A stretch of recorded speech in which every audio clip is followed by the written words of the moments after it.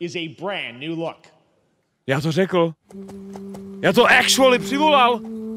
The best laid plans of men don't always come to fruition.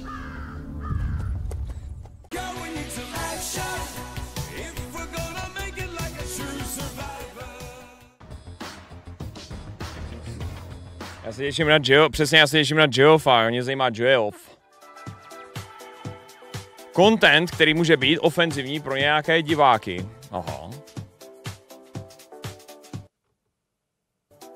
Mě se teď bude sekat kvůli tomu, že jsem použil ten speed. Hail to the king, baby.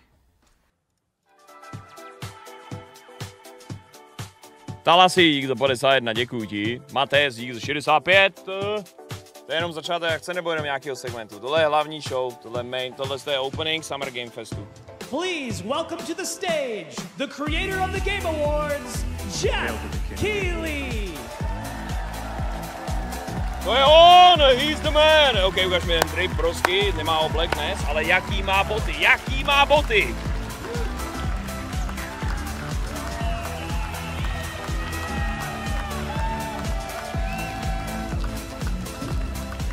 Hello, everybody. Welcome to Summer Game Fest 2024. You ready to see some video games? Ano, já miluju videohry. We are so thrilled to be here with you, and this is a showcase of what's next for games, live from the YouTube Theater here in LA. Now, if you're watching this show, first of all, welcome. I know everyone around the world is joining us for this special moment. And I know if you watch this show, you don't just play games, you deeply care about this art form and the health of this industry. The good news is that we have a lot of amazing games to show you from Nový creators around the dobré, world over the next 2 hours. OK, tak to je dlouhý, to je macatý, doufám, že máte čas, chat. Zítra je víkend, takže... But let's also face it, this has been a tumultuous and difficult year with company layoffs and studio closures, which have disappointed all of us. To jako souhlasím, But there's also no. something else happening. Our industry is evolving and changing. And thanks to digital distribution, smaller teams and new creators are finding incredible success. Take a look at this list from Game Discover of the top 10 best-selling new games on Steam so far this year. Top 10 nejlepších, nejprodávanějších her na Steamu a všechno to jsou indie, kromě Helldivers a Dragon's Dogmy. Come from indie, mid-sized teams or solo developers. I look at this list. Supermarket Simulator jsem ještě nehrál. Hades 2 je masterpiece. Buckshot Roulette je super. Manowar jsou skvělí. It's a reminder to big companies that they have to treat their developers right, because today there are many paths to sustainability and success, and that's what makes this industry so great. Jako je nice, že máš to asi dropy, možná tady budou dropy. Like Star Wars, Batman and Harry Potter, but also smaller titles, including a few games made by single individuals and first-time creators. Warframe drop by měly padat. Because we think this platform is important as a way to show you new things that you might not even know about. So when you see a game that piques your interest, please wishlist it, or even better, send it to a friend and get them excited. That's how we together can grow the gaming community. And we are going to do that today over the next 2 hours. Jako je pravda, že na rozdíl od filmového průmyslu, tak hry furt můžeš být single developer a udělat něco jako Manor Lords a vydělat prostě miliony, nebo Lethal Company. Ve filmu se to dělá strašně těžko solo. Hudba ještě jde taky dělat solo. Hudba se taky hodně jako dala pro lidi. We see you as more of a sidekick. Oh sure, I get that a lot, but check out my range. Okay. Rage. Empathy. Oh, hilarity. Kamo, on vyloženě hraje líp jak Melikar předtím, než troune rán.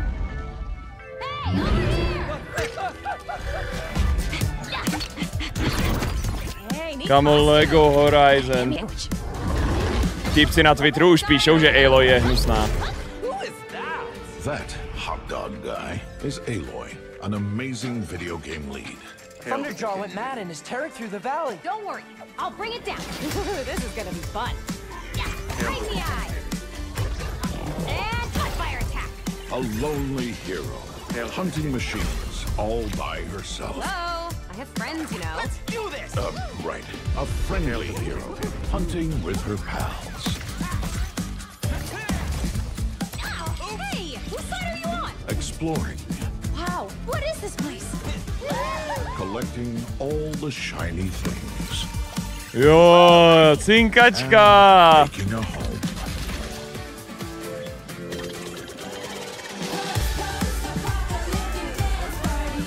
Daft Punk! Oh, right, the Thunderjaw. Ooh, that's a big one. Here we go.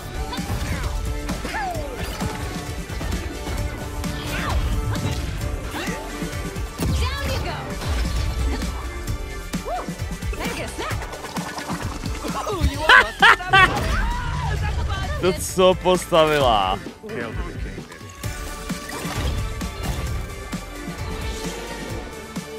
Jako kdyby mi bylo 10, tak řeknu tati, prosím, mohu dostat Lego Horizon. Ještě vlastně ne, 10 ne, v 10 už jsem hrál Modern Warfare. There you go. Wasn't that fun? That was Lego Kdyby mi bylo Horizon 8, tak to bude coming out later this tati, year for PlayStation, but also prosím. day one on PC and Nintendo Switch. It's a playful, lighthearted story inspired by the world of Horizon, designed with two-player action in mind, supporting couch and online co-op. All right, now we're going to completely shift the tone to the next game. Please join me in welcoming someone who I've known for over a decade. She's been a huge fan of some of our reveals, like Street Fighter VI a few years ago, and of course, Final Fantasy VII Rebirth last year, when she was sitting in the audience. Well, this year, she's joining us on stage. We're thrilled to have her with us. Please welcome Curious Joy.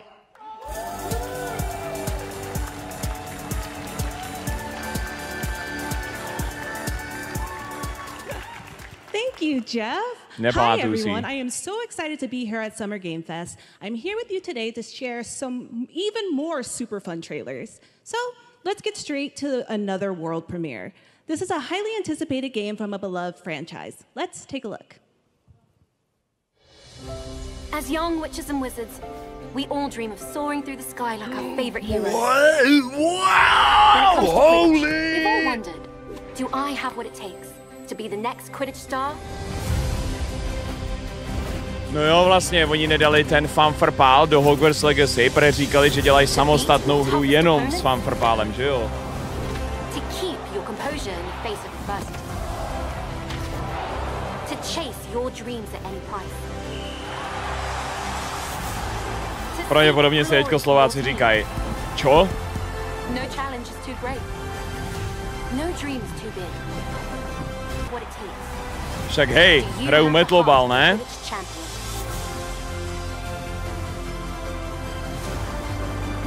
Fy fanfrpál.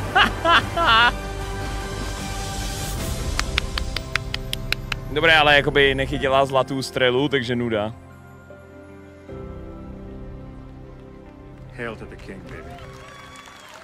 Gachi Plus Rowlingová na Twitteru. Kamo ty developeři se teď modlej, aby to stihli vydat dřív, než Rowlingová něco napíše na Twitter. It hails from a single developer, Gavin Eisenbeis, up in Seattle, who has been making games all by himself for a decade. His last title, Choo Choo Charles, was a fan favorite, and no, he showed me this next game a few Tomáš. months ago, and I really wanted to debut it here. Get ready to backstab, race, or cooperate with up to 20 of your friends in Cuff Bust. Hail to the king. Ale ne.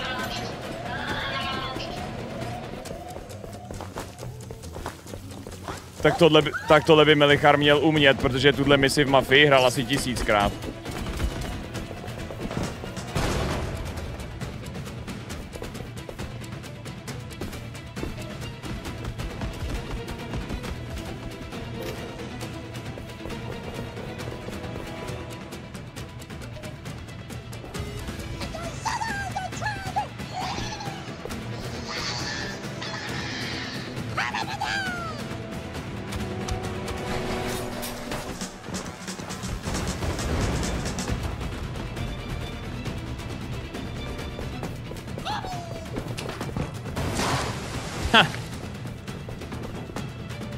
Jako očividně ta hra má stoky, takže musí být dobrá.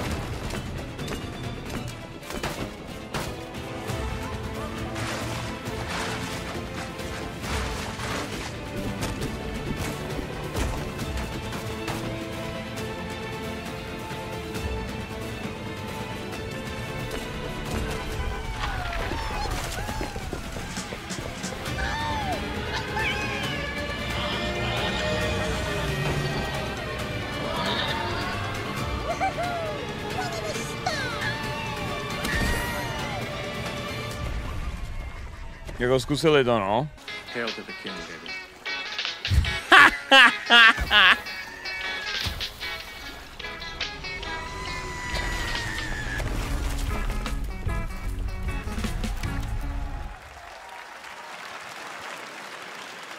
That's a fun one, right? And remember, that's all made by one person. Congratulations, Gavin. So glad to have that on stage. Classic one-man takeover. Next one of this year's most anticipated games is Star Wars Outlaws, coming out on August 30th. Star Wars Axolotl Lucasfilm Games, the first open-world Star Wars game where you live the life of a scoundrel. On Monday at 12 p.m. Pacific, you'll get to see a full gameplay showcase during Ubisoft's Forward event, streaming as part of the continuing Ubisoft Forward 11. Na ten se budeme dívat, protože to mám v rámci sponsoringu. Just a small taste of what's to come. To není axolotl, to je mlok. Je to axolotl vesmírnej. Vyloženě vypadá jak axolotl.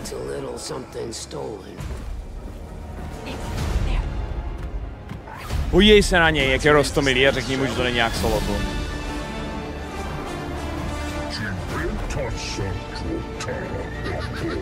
To je ta Jabova mise, co je loknutá za dražší edici. Nebo na PlayStationu, jedno z toho.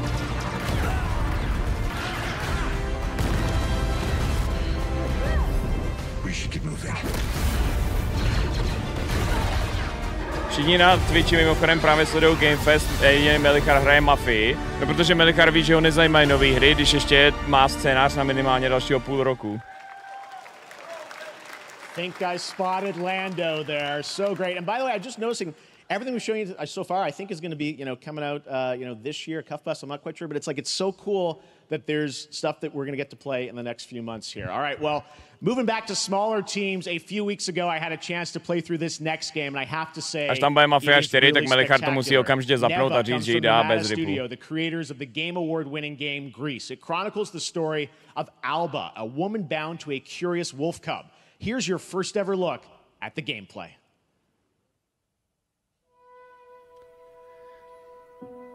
Grease jako Grease bylo extrémně dobře hodnocený. To vyšly vinily.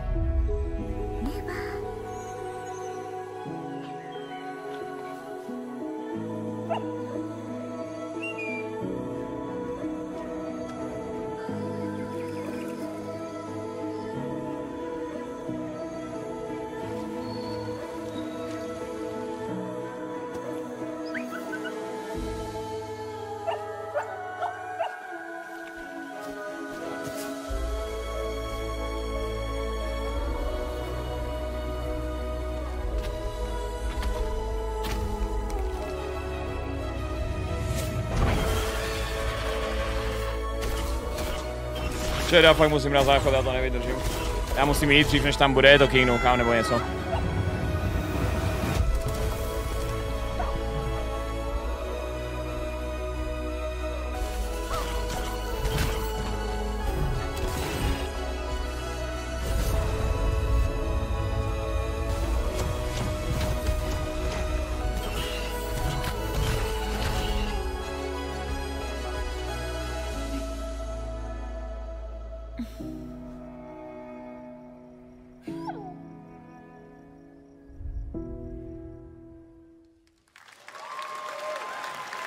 Trust me, that game is such a true work of art, especially when we get into some of the combat. It is tons of fun to play. And there's much more coming later today in the Devolver Direct, which will air directly after the Day of the Devs on this same stream. So we've got lots more for you. All right, next, it's time for our next game announcement.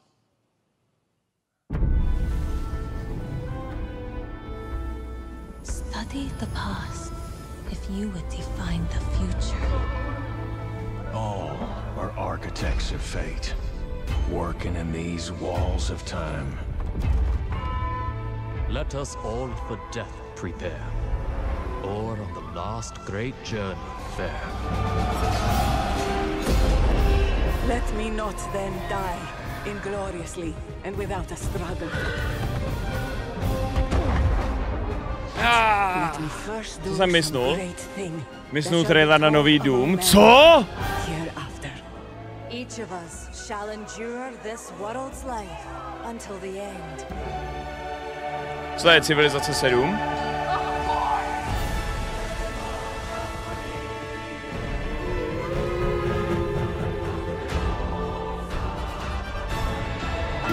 Your names shall not be lost.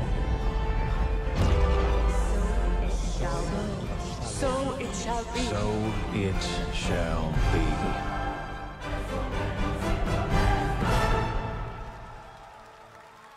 No, co 5? Hello everyone at Summer Game Fest. On behalf of the Firaxis team, we are thrilled to finally announce that Civilization 7 is coming day and date to PC and consoles next year. I'm in awe of the amazing team that has brought us to this moment, but we also have to thank you, our incredible fans around the world, for your overwhelming support of this franchise for over 30 years. We can't wait to share more. Proč vypadá tak vystrašeně, protože na druhé straně stojí Todd Howard s pistolí a řekne, že jestli nezmíní nový update do Starfieldu, tak to koupí. Stay civilized.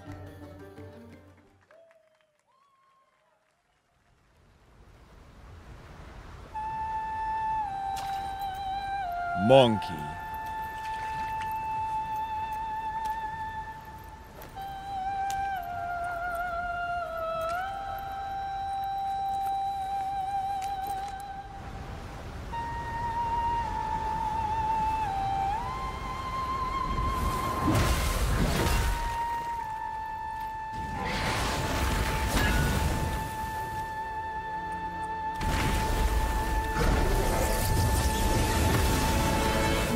Tohle se dám first try, chat, řekl jsem to.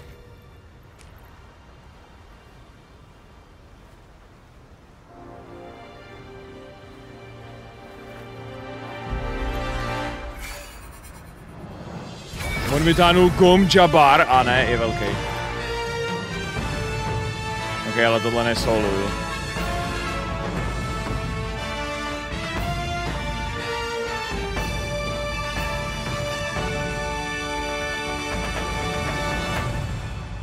To hrajem Day One.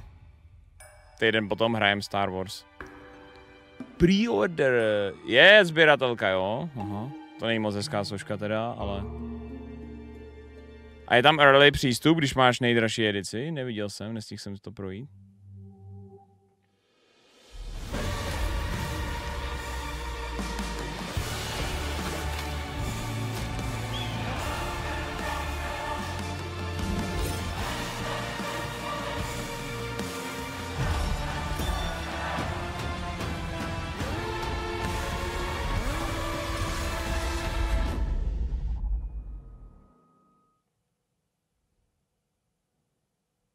Ty VR hry vypadají jak hry z roku 2005 a přitom ve VR je super. Reaching heaven and returning with a gift. Stardust. But mankind was given more than it wished for. Not progress, but chaos. Every new height brings a terrible fall. Já se definitivně jsem se zaměřil na ten nádor nahoře. Even in the depths of the unknown, like mayflies, we die to live again.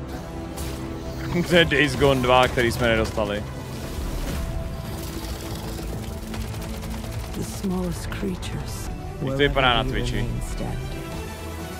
We stand together. Hail to the king, baby. Hail to the king.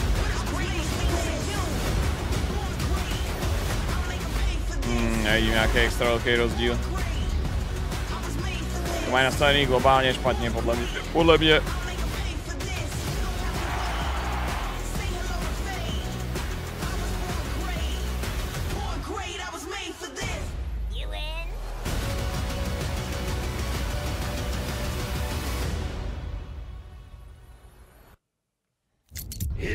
Have any of you faced tyranids before? Only these past 2 days. Správně, správně. The numbers are endless. I will take you all with me. Brothers, we fight!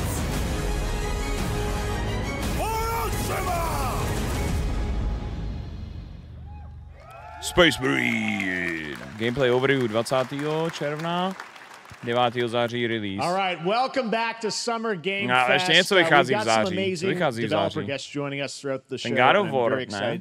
Ragnarok je ještě v září. They are legendary creators who are working on a brand new fantasy RPG metaphor slated to launch Stalker this October. 5. vlastně, Please pravda. welcome the Stalker director and 2, art designer of Persona God of War 3, Ragnarok 4, a and 5, tohle.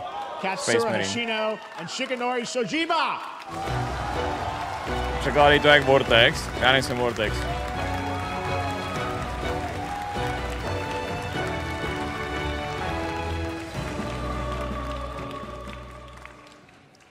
ありがとうございます。アトラスの橋野です。今日は副島さんと一緒にこのステージに立ててとても光栄に思ってます。Thank you, everybody. It is a pleasure to be here. My name is Hashino, and I'm the director of Metaphor. It is a pleasure to be here with Mr. Soejima. このゲームはね、アーキタイプという他のゲームでいうところのジョブですね。その姿に主人公たちが変身して。Škoda, že neumíš anglicky jako Vortex, neumím, no, to je pravda. This game is an RPG in which the party members transform into their jobs, which we call archetypes. These archetypes allow you to fight against your enemies. アーキタイプは誰もが持つ不安と向き合うことによって覚醒する力です。すべてのアートワークは力強さとオリジナリティを意識して描いています。Angličtinu máš hroznou, ale my tě stejně máme rádi. V pořádku. Až to odstreamuješ za mě, nějaký třeba 3hodinový stream fančně, já si to rád poslechnu. 一部のアーキタイプは進化することもできます。Archetypes are the embodiment of power born from the will to face your fears and anxieties. We gave it our all to instill each and every archetype with a feeling of strength and uniqueness in each of their designs. In total, there will be more than 40 types of archetypes available in the game. These archetypes can gain experience and even evolve. Some of them can evolve into stronger versions. メタファーはアトラスの RPG、我々が作ってきた RPG のノウハウをすべて結集させて作っています。2K mělo na Twitteru trailer na čtvrtou mafii a okamžitě to stáhli. Má se to odehrávat v 70. letech na Kubě a na konci bylo duben 2025. So we are pouring all of our acquired expertise into this game to make it as exciting as possible. In fact, we've even brought our latest trailer today, which is centered around the topic of these archetypes. Thank you very much, and we hope you enjoy it. A Kuba by byla docela zajímavá, to zase ne, že ne. It is said that we all have inherited heroic virtues deep within us. The reality is, we oppress, we fight.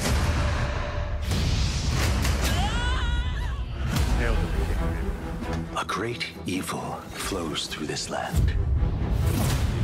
You have found a way to wield true magic.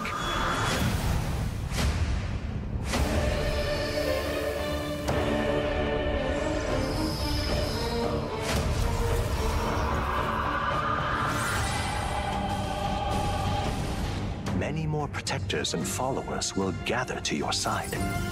Remind people that the same powers lie dormant within them. On guard! You must acquire more archetypes and bring them together. How's this? Scour! No holding back! Now you've acquired a most interesting power. An archetype whose existence was only theoretical. You wield power now.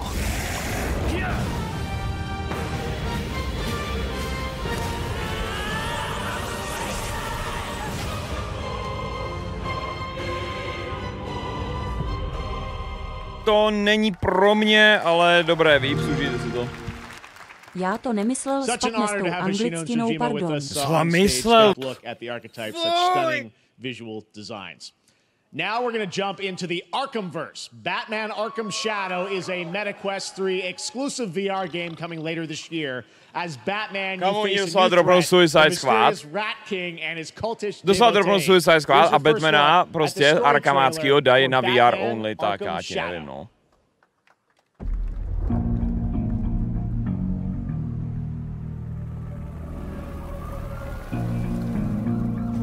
Ten riff znám. There's a new darkness overtaking Gotham, driving the city mad. The only light left is from the fire in the streets, casting shadows of rats on everything. To je poslední dubbing Kevina Conroye. Jsou Smashing Pumpkins, ne? Fear is their weapon. But jako cover nějaký, ale.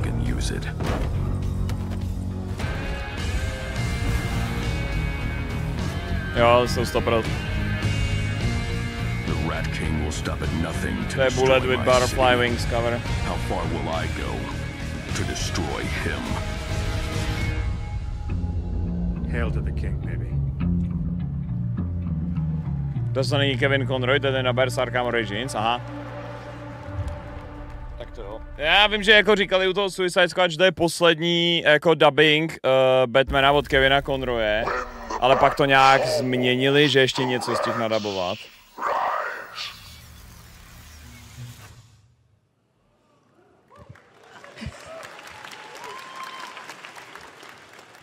I am looking forward to heading back to the Arkhamverse. Já nechápu, že tvůrci hry, kteří chtějí expandovat na světový trh, nemají znalost angličtiny a potřebují překladatele. Bro, prostě objevili Japonce.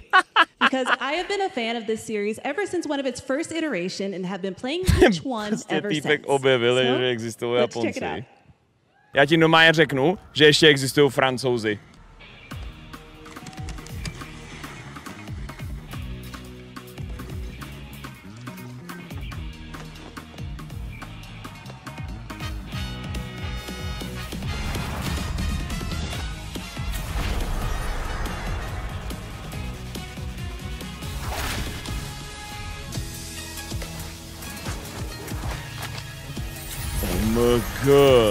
Mai Shiranui.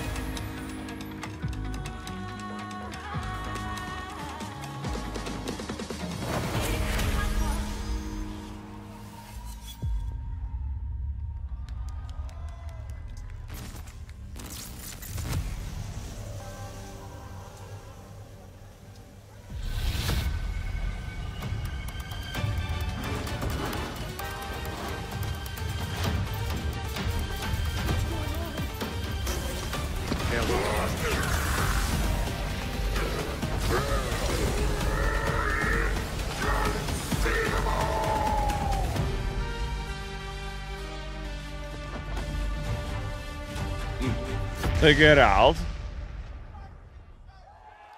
Jméním Mai Shiranui, definitivně. Už se těším, je čas se podívat na Twitter, jestli si shodli, jestli že jí zmenšili prsa nebo ne.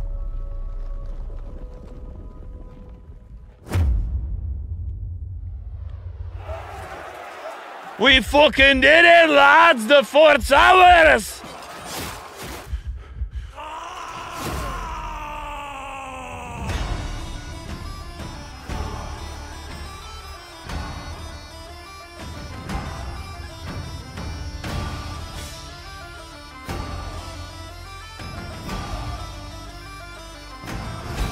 Choose a job, choose a career, choose a fucking washing machine.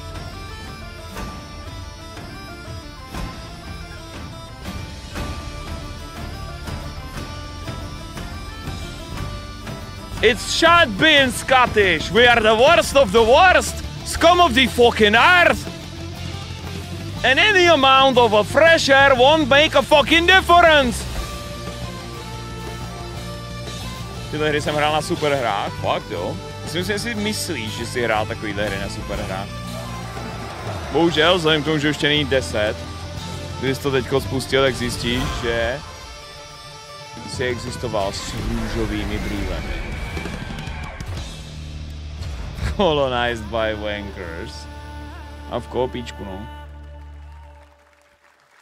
Roguelike, viděl jsem tam nějaký cestičky, si vybíráš, si jedeš doleva, doprava, takový Darkest Dungeon.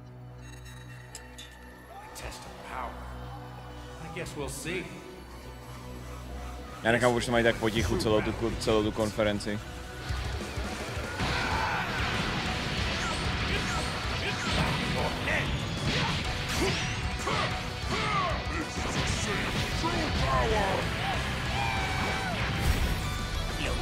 A million pieces, just like I did that earlier. You talking about thrilling? Don't you dare! I'm not going to hell alone. You were only on the ride. Are you ready? Do it! Well, the way you slice it, there's only one way to save Earth. Goodbye, my friends. No matter what it takes, I need to rescue Gohan. Goku, wait! What? Ever forgive you for this! Now you will suffer my wrath! You are a prison boy! I will show you the true form of autonomous ultimate. It's my turn, yes! Change everything, let's do this! Už tam nuknul planetu.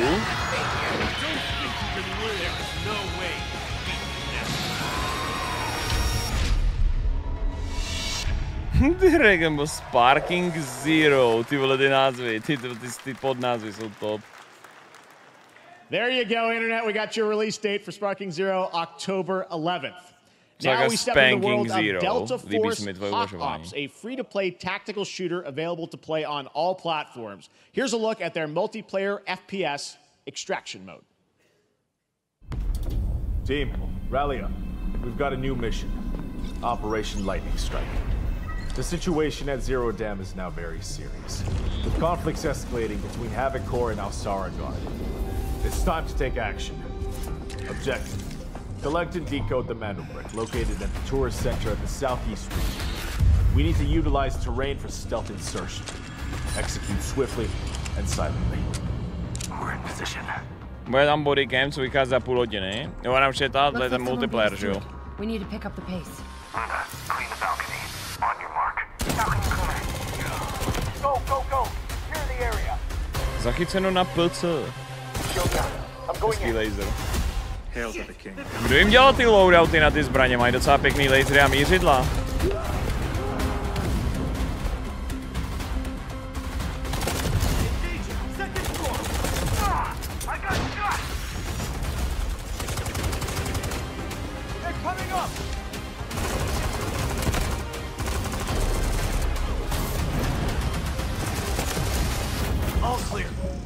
For decoding. That's all for mission briefing. The drill is over. Operation commences. Good luck. PC Alpha v létě. But that is not all. The game's premium campaign mode, Black Hawk Down, is a reimagining of the original game that is also fully licensed to recreate moments from the award-winning Ridley Scott movie. Here is your world premiere first look at that gameplay. Takže oni mají k tomu ještě kampaň, která je Černý jestřáb sestřelen, licence. OK.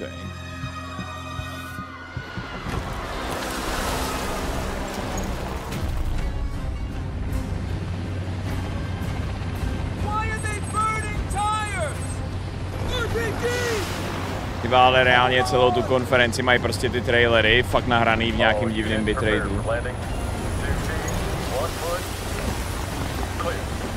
And capture a key senior cabinet. Over. Get down! Get down! Enemy attack! Air strike!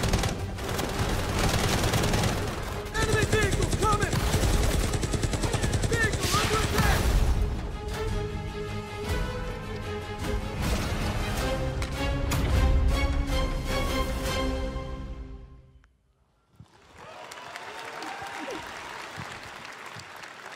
And now, I have an update for you on Fatal Fury, City of the Wolves. For real this time. For real this time. For real, for real.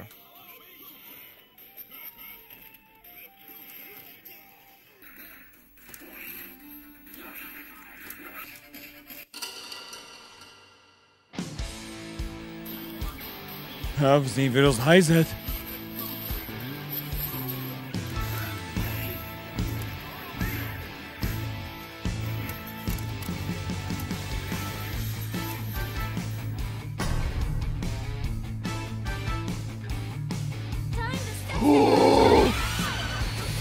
Gaming je zachráněn! Gaming je tak moc back! Já se sakravinsky miluju východní hry!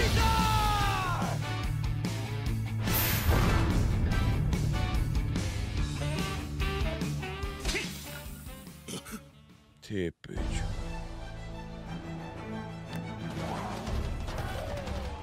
Proč do Halo Infinite, který je kolik, 3 roky starý, přidávají teďko Dolby Atmos? Takhle si představuje Viktor, že hraje Halo, když si sedne k televizi.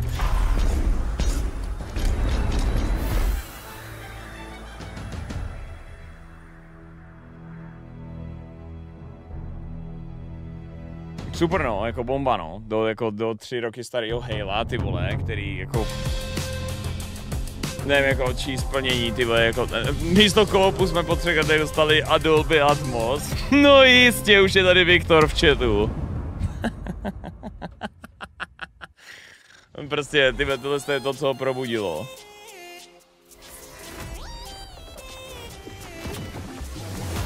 Ještě se probudí zítra, teda ne zítra, v neděli na kodečko reveal.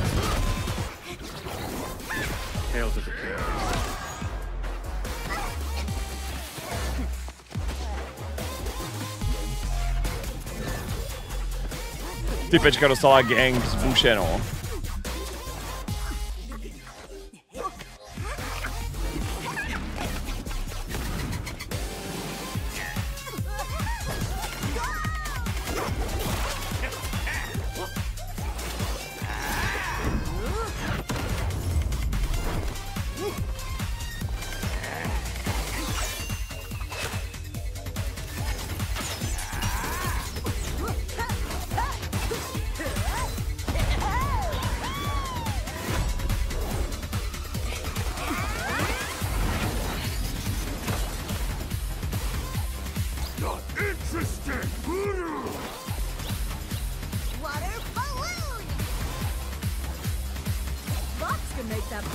Ten drop na Twitchi během té konference je do Warframeu.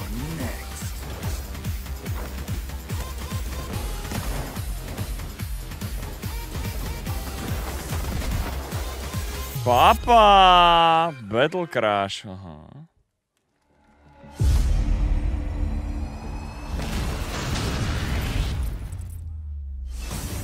Jo, Gundamové, jo. Já miluju roboty.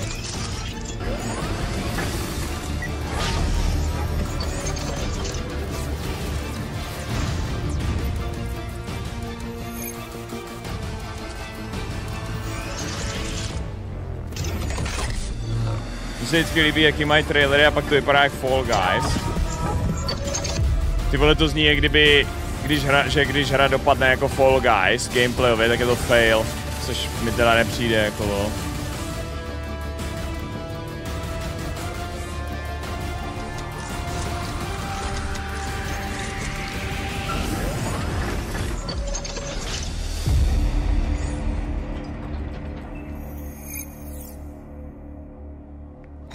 Nám psal Transformers, jsou to roboti autoví.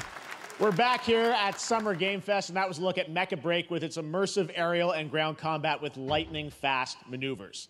Next, Jason Blum and his Blumhouse banner have become synonymous with incredible horror films over the years, like Get Out, Megan, and last year's Five Nights at Freddy's. Well, now Blumhouse is entering the video game world in a big way. No, Blumhouse, a.k.a. hororový powerhouse posledních 10 let. Megan, Five Nights at Freddy's, Black Phone. Ty hlavně to jako ani nejsou jejich největší hity. Udělali těch hororových filmů za posledních 10 let tolik.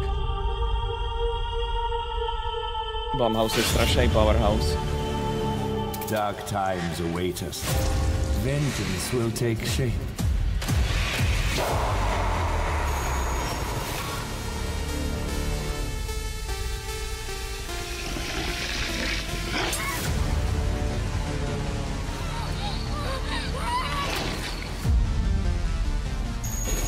I cannot sleep. I cannot sleep. I must not sleep. I am terrified to sleep. and I am scared to death to stay awake.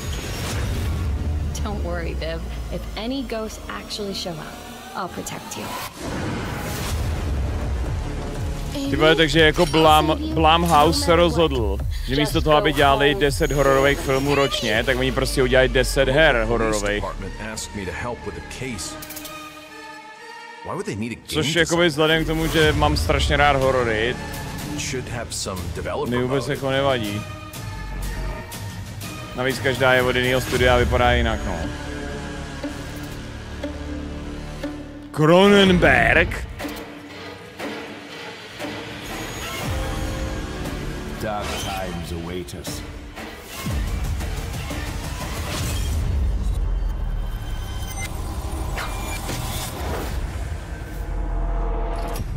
Ty vole, tak to je jako pěkný reveal, kamaráde.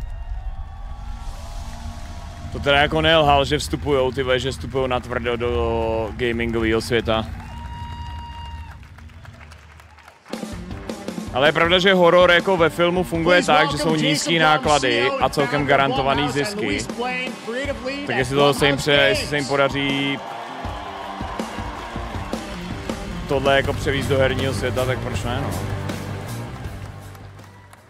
Hey guys, so we got ourselves a full slate there. That's incredible. So Jason, tell us a bit about why did you want to get into games like this? What are we doing? Well, we've been very, very busy. I'm very happy to be here. Thank you for having us. Thank you guys all. Great to hear the fans out there. You'll all be very happy to know we're working at this very minute on the sequel of Five Nights at Freddy's. It's coming. Jo, FNAF 2 v kině, ano, správně. Nemohu se dočkat. To my great relief, getting more and more popular. Our movies are working. It's working on streaming. It's working in live events. And we wanted to try and take our approach to movies and apply it to games. And that's what you see here. We're going to do independent games. We're going to look for creators and give them a platform and encourage these creators to be weird and subversive and find the most effed up, scariest things they can and put them into really cool games. Well, they look great. It's a really diverse, cool slate. Luis, tell us a bit about, we saw a bunch of games there. What can you tell us about kind of the overall lineup of games? Well, as you just saw from our slate, our horror games are a lot like Blumhouse movies. They come in many different flavors of fear, which means there's a horror game for everyone. So maybe you're a fan of nostalgic 90s experiences with a bit of a twist, intense first-person shooters, or maybe, Jeff, you just want some bonus murder in your otherwise very cozy farming sim. I think, you know, we as horror fans, we know that there are so many different subgenres to explore, and our independent development partners, they feel the same, and they're just as excited, which means we've got psychological nightmares, we have supernatural scares, we have cosmic horror, and our team has worked really hard to work with global creative talented partners. And that means for us that we really want to, as we're working in indie projects, which means that we can take risks. You know, we can be flexible, and really we can push the limits of what's possible in scary storytelling, and we're so excited. Yeah, no, it looks awesome, all the stuff you have there, and I know, you know, we'll get into when games are coming out, but some of these are coming Asi soon. Jsem včera neměl chodit na to očkování proti 3 smrtelným nemocem.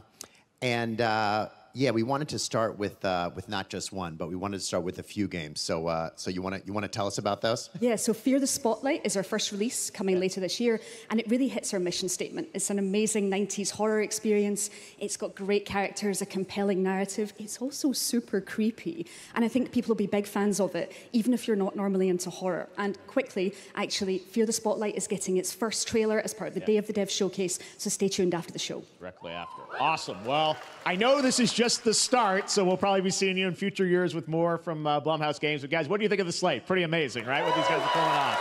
Jason, Luis, thanks so much for being here on Summer Games. Thank you, guys.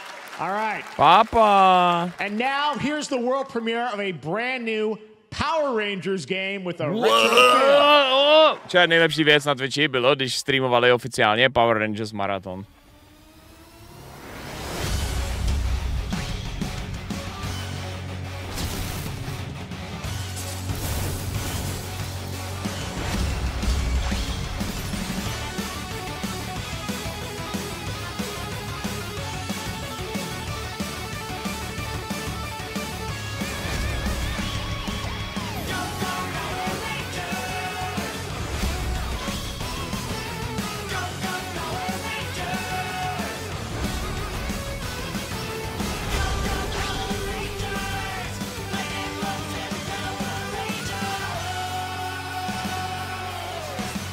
To je od těch, co dělali ty poslední želvy ninja, ten beat'em up, tu Shredderovou pomstu.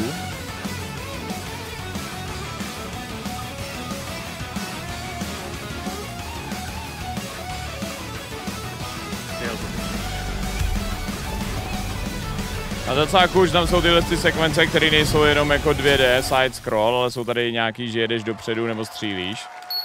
To je celkem sweet.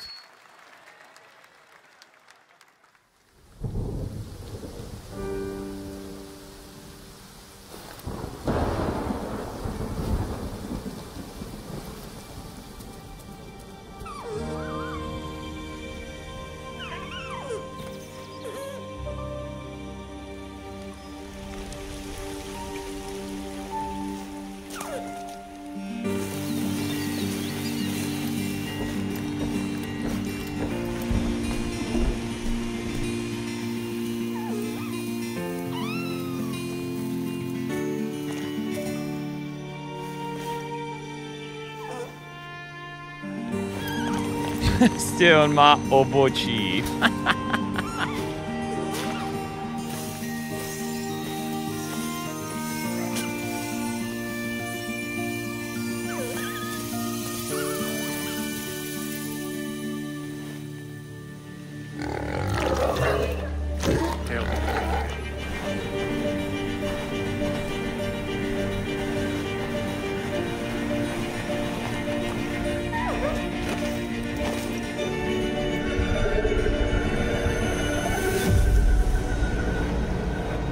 Divočákos!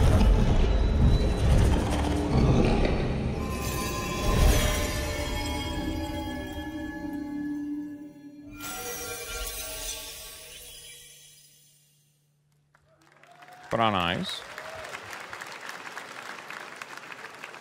What a beautiful game, Dear and Boy, which comes from first-time developer Jason Houdet in Paris, who started that project alone in 2020 during the pandemic and now has a team of 8 helping him realize his vision with financial aid from the French government, and games like that are why we do this show. Ty vole, tak teď Devolver se naštval, protože řekli, vyvíjí to s finanční podporou francouzského státu. Devolver už píše na Facebook. Co? Děláme my... Já to řekl. Já to actually přivolal. The best laid plans of men don't always come to fruition.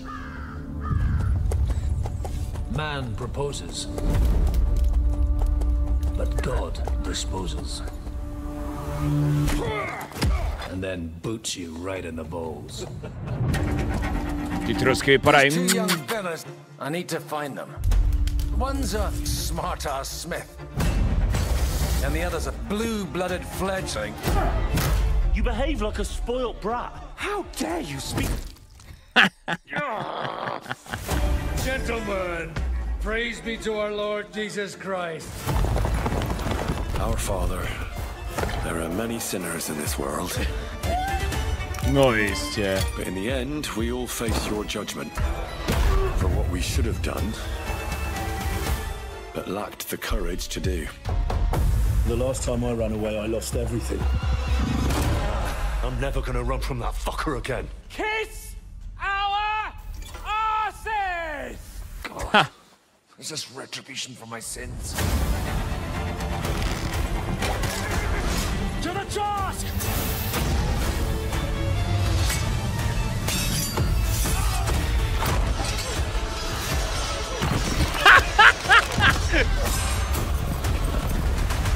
Come on!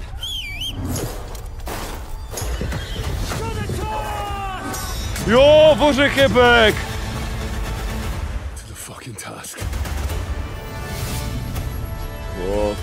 No jistě. Klasicky to někdo dobře udělal, no. Next we step into the dark mind of Silent Hill creator Keiichiro Toyama-san. Back in 2021 we announced his new game Slitterhead at the Game Awards. Psa tam máš, budeš si moc udělat úplně celý meč, to vypadalo, že si ukovajáš. Tokyo-based studio. To jste od toho tvůrce Silent Hill, to je ten Splitterhead, to myslím, že už líknulo odpoledne.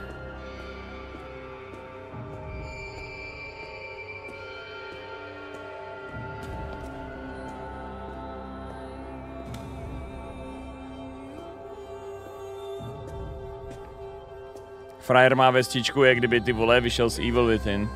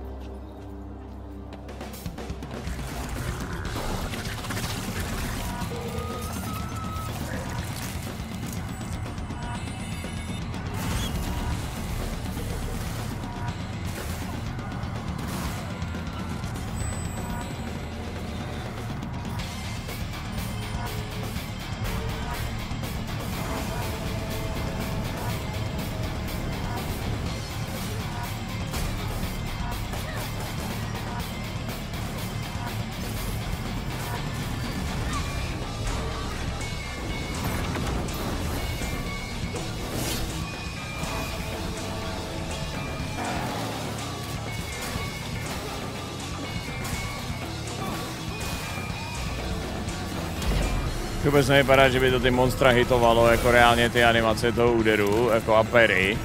Vůbec nevypadá, že by si je čímkoliv, že by jakkoliv reagovali na to, že je mlátíš.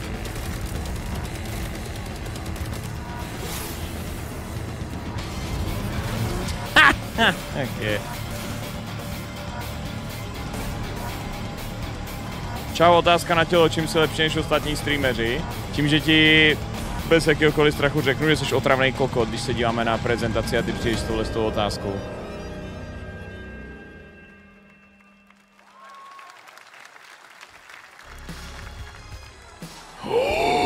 Konečně dobrá hra!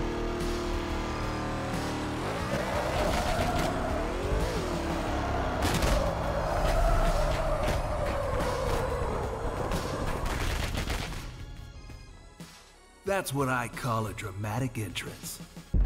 There's a reason why I'm called Killer Bean. It's because I'm good at what I do. Co ti jebe? Really? Good.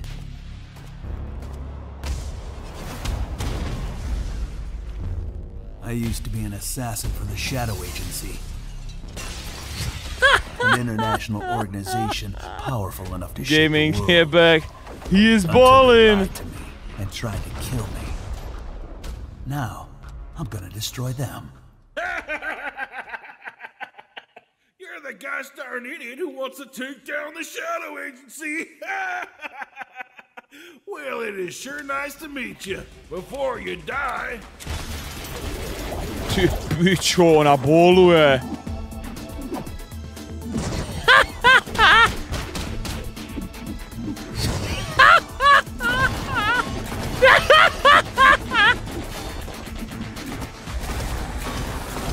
Hell ne, bean zombies.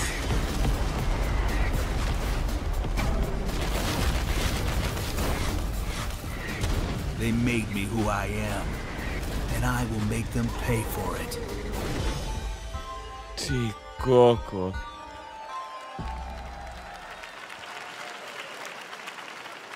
Glad you liked that one. That was Killer Bean, a third-person roguelike shooter made by another single developer. Roguelike, okay. Right here in Los Angeles, Jeff Liu, who previously worked as an animator on movies like The Matrix Reloaded. So fun. It's amazing what can happen in this industry. All right, to introduce their brand new game, please welcome from the Game Bakers, a small independent studio in Montpellier, France, Audrey Leprince and Emmerich Toa. Hello, Jeff, everyone. I'm very happy to be here. When we created our studio, Emmerich and I, we promised each other to always come up with something new. So after Fury and Haven, we're here to introduce our new game, Cairn, a survival climber. When I was a teenager, my dad prepared an expedition to Mount K2, but half of his team didn't come back. And I've always wondered, why do alpinists risk their lives in such extreme conditions? This is something we wanted to explore in Cairn. Cairn is a game about what it takes to go beyond your limits. You climb a mountain to reach a summit never reached before. And the climbing gameplay is the challenge. It's very intense and realistic. Dobré, ale ta hra se nemenuje Karen, ne? Jako to jenom špatně vyslovuju, nemenuje se Karen. And what you're going to see in the trailer is not from cutscenes. It's the actual climbing gameplay. Lezecká hra Vojtás. Dobré, čet, ale to nebude You can see more later share. today during Day of the Devs, but now let's have a look.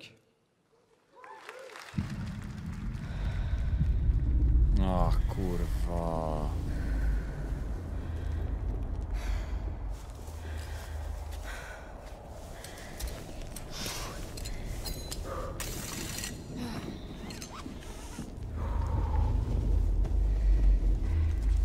My už jsme hráli skrze Game Pass tu hru, jak se jmenovala, ten Usant.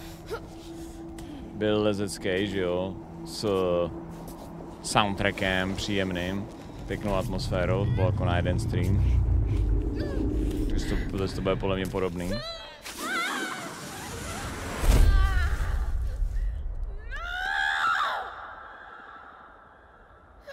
Nervíčky, červíčky. Pičo, to dobré, no, tak si zaklikuj. Hail to the king.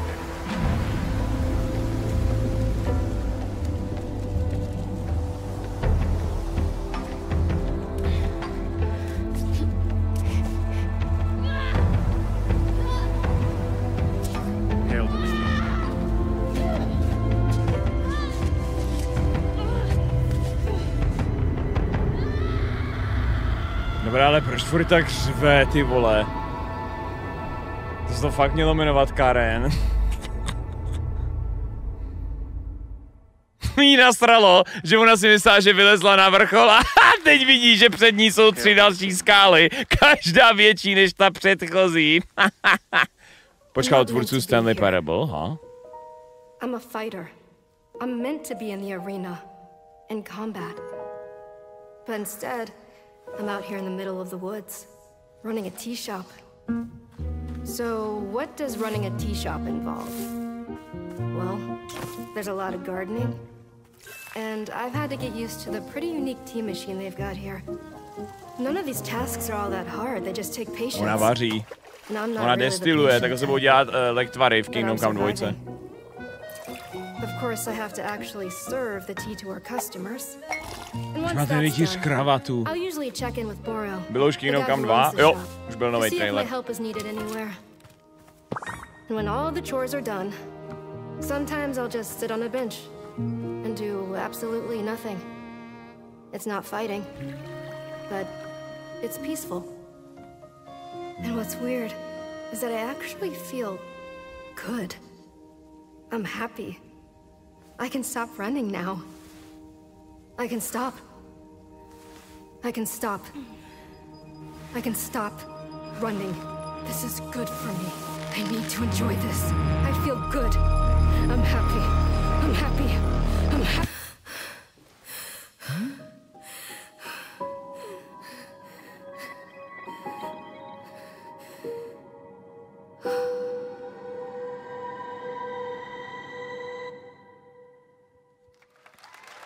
To byl temný twist tady na konci s coffee shopem. That was Wonderstop, the announcement of the next game from Davey Redden, the creator of the Stanley Parable. I sense there's a tohle, co se jak říkám před 5. hoňkou dne, dobré, čet. All right, now here's a look at the story trailer for Unknown 9 Awakening, a narrative action-adventure game that tells the story of Haruna, a young woman born with the ability to venture into the fold, a dimension that overlaps our own. Turn your thoughts inward and focus on your shade. Do you feel it? I do. Your progress is impressive lately, Haruna. These are incredible. They called themselves the Sahin. 9 among them were chosen and shielded from death. The Unknown 9. Does this have anything to do with why Vincent is here? To znamená, že tak 5 let. Humanity has lived for eons at the mercy of Deliverance. It's time we took control of our own destiny.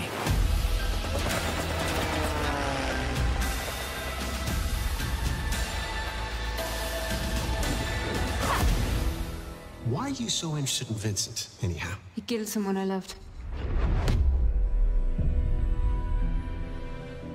Remember stepping. Find your target and bridge the gap. You don't belong here. You're wrong. This is exactly where I'm meant to be.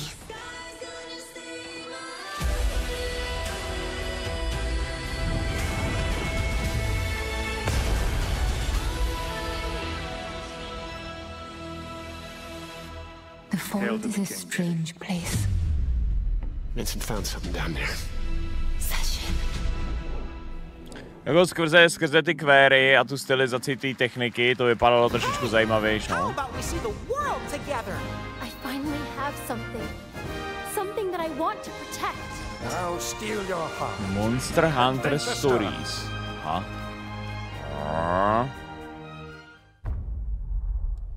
Resident Evil.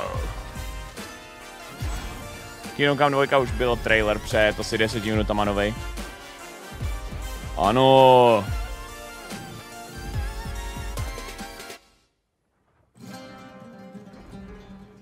To je ta souhra, co bylo teďko to demo, nebo Early Access.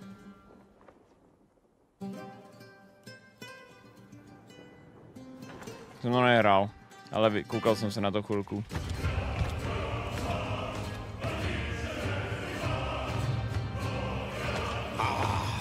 Delusion taken form walks into my great hall.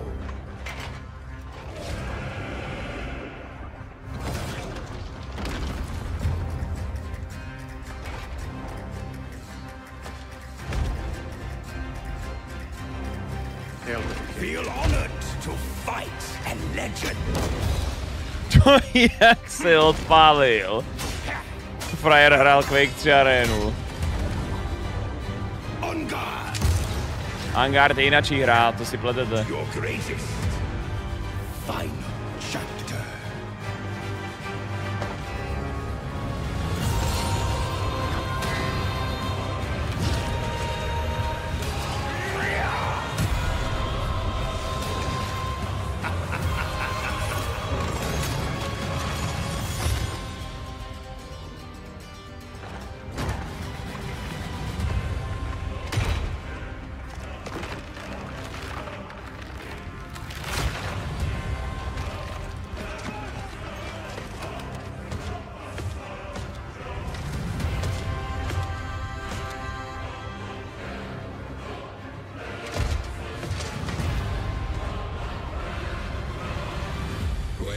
Má street cred, tak ho nechali projít.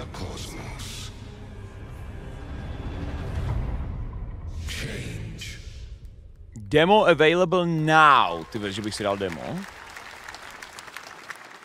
Viděl jsem 72 hodin Early Access, když máš Deluxe edici, takže to je pro mě. The first Descendant, powered by Unreal Engine 5, is a next-gen looter shooter with dynamic cooperative gameplay, including a grappling hook mechanic. It is finally set for release, and we're very happy here to debut the new trailer and the reveal of the release date. Jakoby na pláži v podpacích, nerealistické. 2. července už, OK, takhle to je prázdný, jak to můžu zkusit. That looks awesome. The first Descendant will be available across PlayStation, Xbox, and Steam. Wishlisted now and prepare for the release on July 2nd.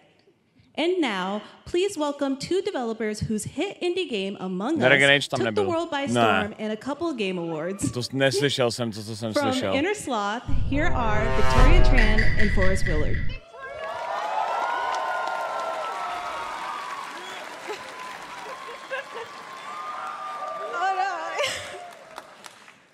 What's up, gamers?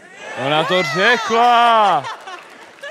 Can you believe they just let us be on this stage? Like, no chaperones, like... I know. Can we announce something totally fake? Do you think they'll let us do that? Among Us 2? Among Us 3? 4? Oh, okay, that's a hotline, man. Turns out we actually have something very real we wanted to present to you all today. There's been so many great indie games in recent years, but it's also been no secret that it's kind of a rough time in the industry. Some devs don't really get the chance they deserve, so we thought we could help out a little bit. That's why we're excited to announce our side project, Outer Sloth, an indie game fund we made that offers the kind of deals we would have wanted back in our less popular Among Ye days. This is our way of saying thank you to our crewmates, players, peers, by helping some games and devs have the funding and freedom needed to ship their games. And then we all get to play them, which was the real plan. I really want games. Outer Sloth is our passion project and dream for a better, more sustainable industry. We are really excited and incredibly nervous to reveal it here and show you the current lineup of games we've managed to fund because of you. And don't worry, Jeff, it has your favorite, a ton of world premieres. Enjoy! Luku, prosím tě, Luke Skywalker v chatu, jestli nepřestaneš psát absolutně schizozhulenecký hovna, já ti tam reálně pošlu permu. Jsi kombinace parasociálního a vyhulenýho. Hi, I'm Ian from Shapeshot, and you may already be playing our first game, Mars First Logistics. We are Trinket Studios, creators of Battle Chef Brigade, and this is our card battler RPG, Battle Suit Aces. We are Studio NE%, and we're making the Marsfield Archives, a game about building and exploring connections. Hi, we're Midnight Munches. We just released a demo for one-button bosses, or boss rush game with a single button to press and a ton of bosses to beat. Hey, I'm Husband, game director at Huscrofts, and this is Rogue Eclipse, our epic spaceflight action roguelike, where you'll have to customize and master your starfighter, take on merciless armadas, and vanquish a fleet of colossal super destroyers. And we do have one more game that's very early in development. Hi, I'm Eka, creative director of Outer Loop Games, makers of Thirsty Suitors and Falcon Age. In our new game, explore the world in an upgradable mech and cook up tasty dishes for local communities. Fight off corpos, discover new dosa recipes, and reunite with your strange loved ones for one last meal. Project Dosa is a game about life, death, love, and food for the soul.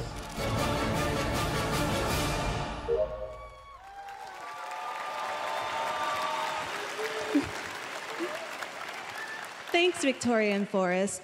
Those all look fantastic, and I cannot wait to play them. But all of those amazing indie games aren't the only thing coming out of Inner Sloth. Did you know that there's going to be an Among Us TV show? Sounds like you did. Yes, there's going to be an Among Us TV show. Check out this sneak peek.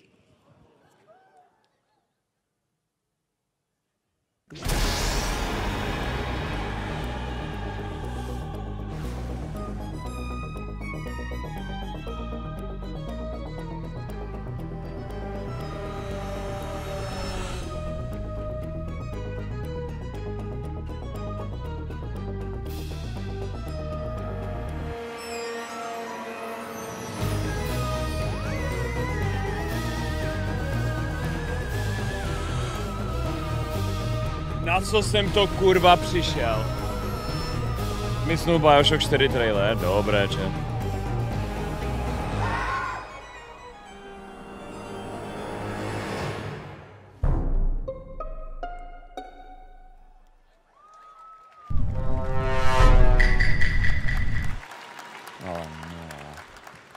Up next, we have Sonic X Shadow Generations.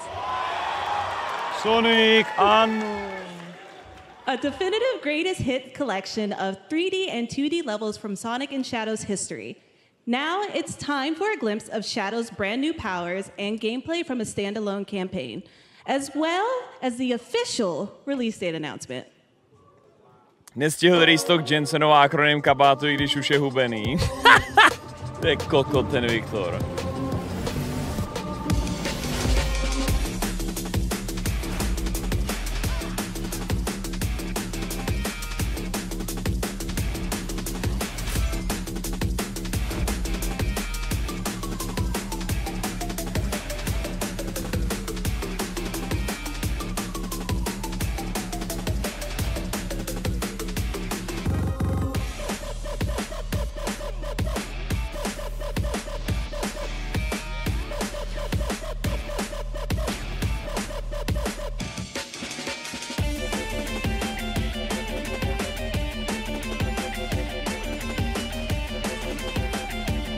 Už je po půlnoci, dneska je tool time, it's Review time! Čau, to ten trailer vypadá dobře, ale cena nový Sonic hry se bude zvyšovat oproti ostatním AAA hrám z důvodu inflace. Jestli mi nevěříš, běh Google si Sonic Inflation.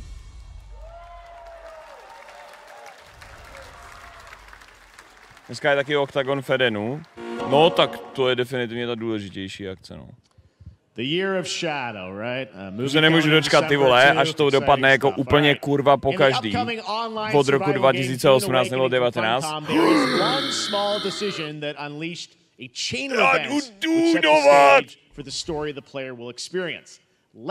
Listen, Al-Gaib! Geoff! The only peace I find is a future that never happened. Je to MMOčko, vím, no. One where I, Paul Atreides, was never born. Kámo, prostě ty vole, to jaký vousy má. I created the future. By Timothy neudělal. Until it created me. But I see a narrow way. Ano, zlatou stezku. What if my mother had obeyed her orders and given birth to a girl? Everything would change. Dr. Yue exposed before his betrayal.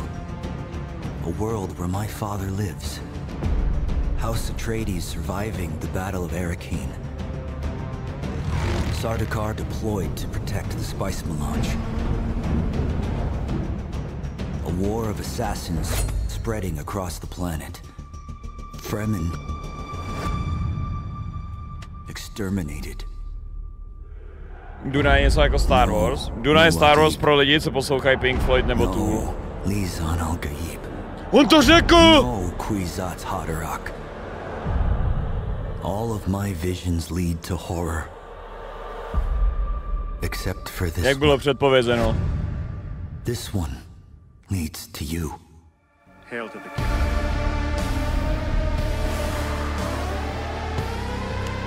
Zajímavý trailer, no. Tohle je takový jako, že vlastně ten příběh se může odehrávat jinak než v knížkách a ve filmu.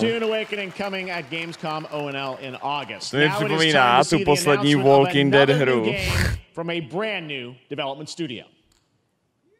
Z té hry už jsou líknutý fotky. Dobré,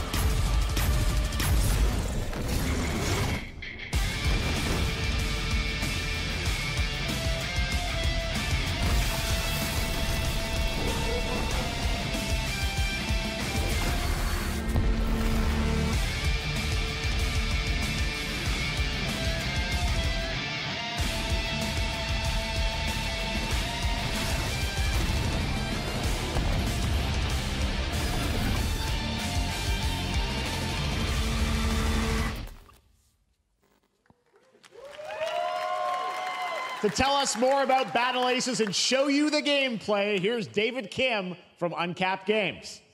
Thanks, Jeff. David Kim. So Battle Aces is the RTS game for everyone. It's for players that are brand new to RTS as well as RTS veterans. We really want to bring the core fun of RTS to everybody, kind of like how games such as World of Warcraft did for MMOs or Hearthstone did for card games. So Battle Aces is an action-packed army versus army game that has a high emphasis on the strategy. To se děláme na Anime Game Fest 2024 nebo co do prdele? Na světě jsou miliardy Aziatů, tak pro sebe dělají hry, no to je konec. Jako já vím, že každý, jako prostě, já chápu, že každý rok jsou Oscaři a herní show připomenutí toho, že jako ty vole, zrovna Běloši z Česka nejsou jako úplně ty vole majorita planetární, ale populační.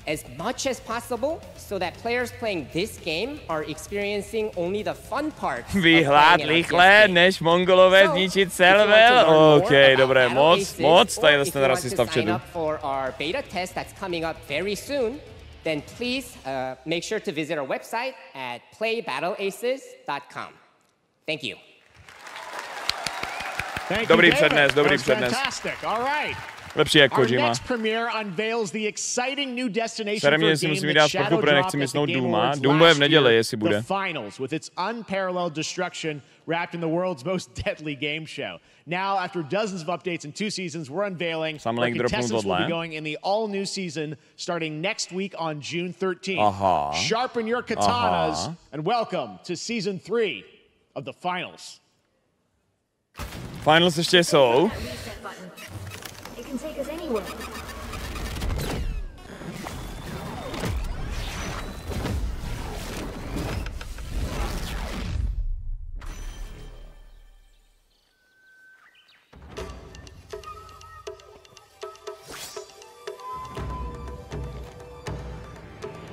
Myslím, že Asiatovi je zase je u prdele nějaká středověká blbost česká. Tyhle to by se zdivil, protože ta Kingdom Come 2 má normálně japonský dubbing Day One. A jednička měla taky. Nebo ne Day One, ale přidaný.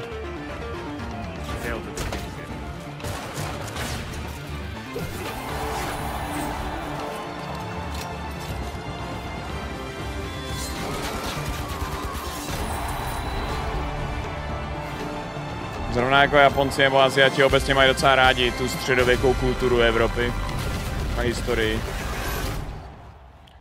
OK, to bylo hezky, ale ty zničitelný prostředí. The finals in Kyoto.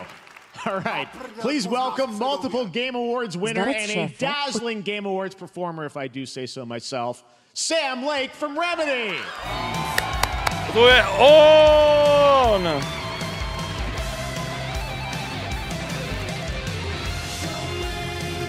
Kamo to, co zandal?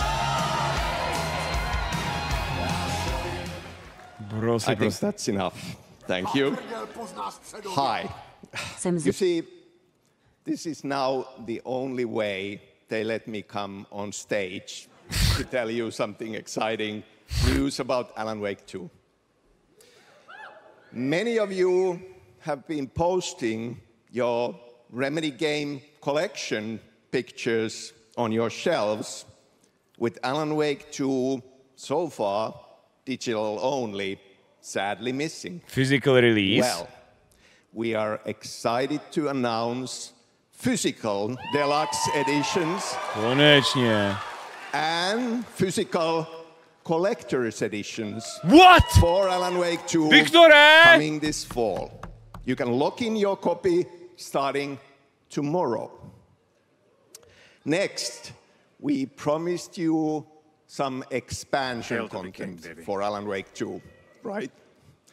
I'm thrilled to introduce you all to Night Springs. První DLC bude v té in-game televizní show.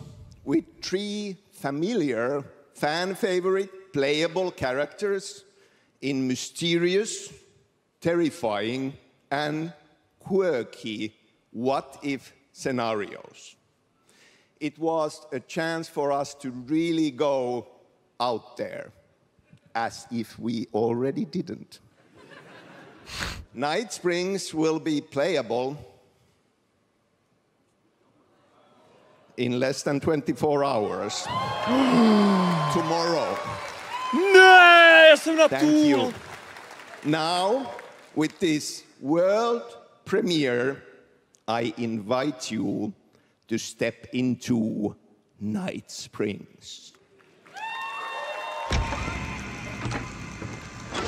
Night Springs, a special place, a shifting space, existing in a countless number of parallel realities. Different every time we set upon the road that leads us there, and yet always familiar to us. In Night Springs.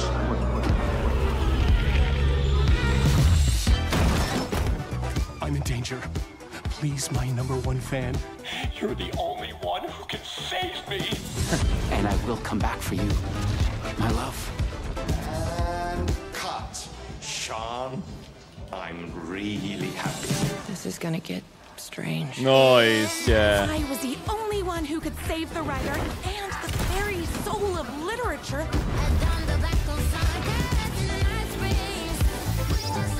Something was different. Kamo, tohle jsou vizuály jak na té tool show.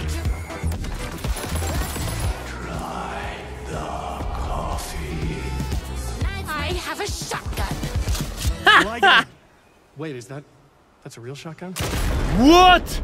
Tam je doslova i ten herec, ty vole, co dabuje Alana Wakea. Goes in Night Springs. Hail to the king, baby.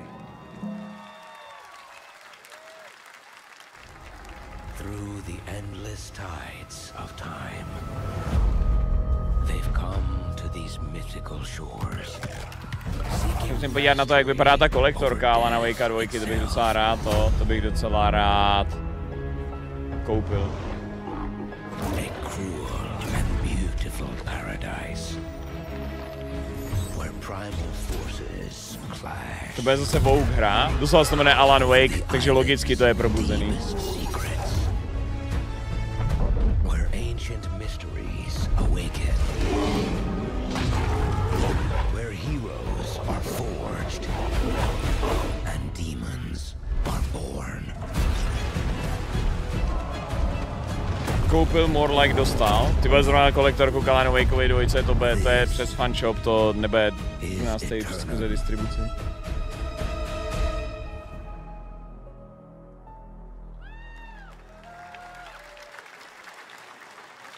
That's right, New World Eternum will launch on PS5, Xbox Series X and S, and PC on October 15th. No, I don't think so. Now you can play the game start to finish as a solo player or play co-op and use crossplay as well.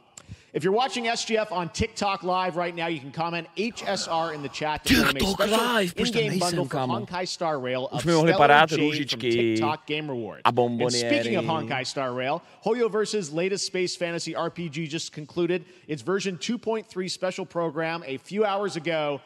But there's more. A sneak peek at the upcoming expedition featuring a beloved character who is clearly ready for the forthcoming journey with her brand new look. No. Why do people choose to sleep? OK, jak dlouho to bude trvat, než tam bude postava, která vypadá jako 10letá? You see, everything is possible in this land of dreams.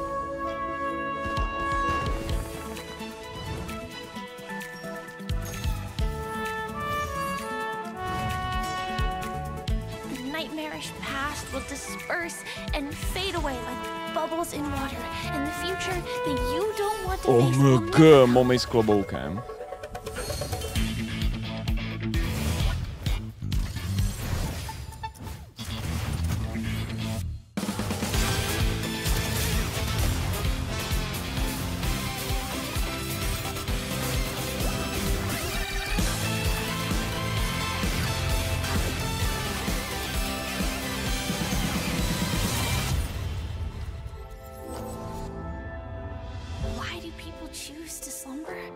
Hail to the king, baby. Čet je postavě není 1000 let podle lore, sorry. We will wake from our dreams.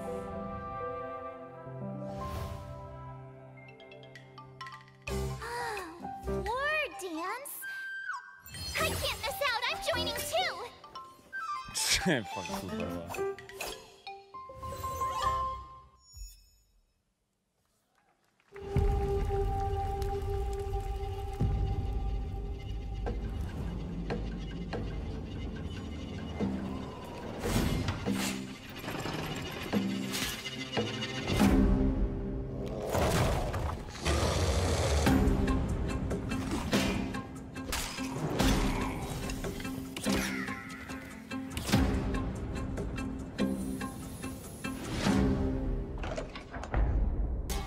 Thou are not alone!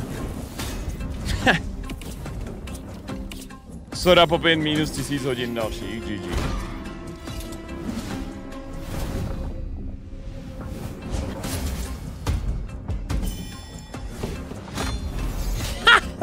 maso zandal za pery.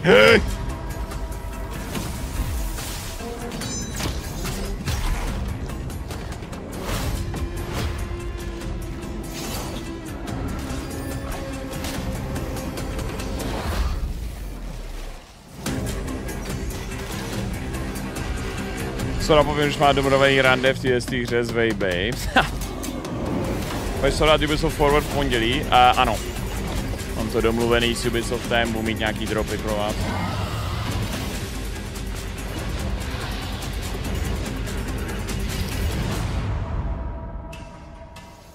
Play for free! It's free real estate. Ocenil bych nějaký RPG ve stylu Metin 2. Aha. PvPvE adventure Dark and Darker is now live on both Steam and Epic Games Store today. Existuje Path of Exile. All right. Lots of fans are joining us here in person at the YouTube Theater, and we thank you for that. And ahead of the show, 4 lucky fans were upgraded to our VIP section thanks to the Discover Orange Ticket upgrade. With Discover, you don't have to be a VIP to be treated like one. All right, now here's the announcement of the release date for Capcom's upcoming Kunitsugami Path of the Goddess. Dobré, jakoby, ale Capcom tam mohl mít jináčí hru.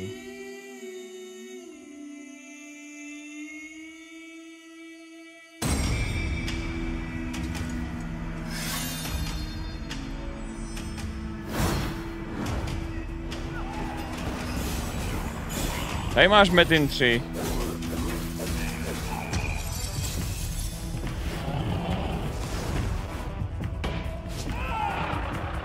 Metin je nejlepší MMORPG, já souhlasím. Aby MMORPGčko bylo doopravdy úspěšně, jak musí být, aspoň trochu pay to win.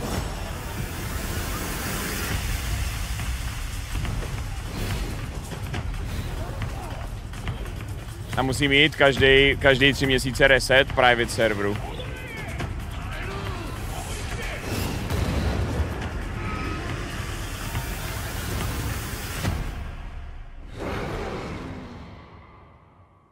Pre-order today? No, I don't think I will.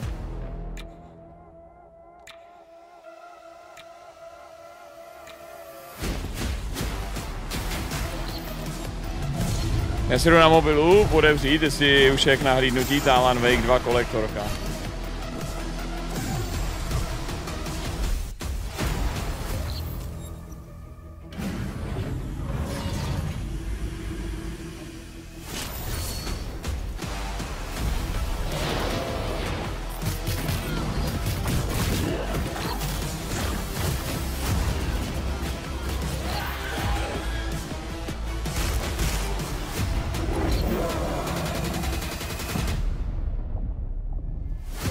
Nevidím to tady.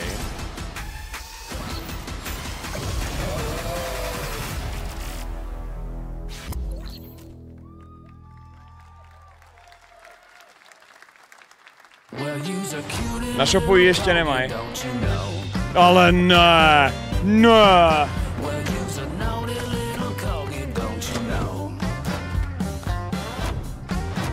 Ale ne.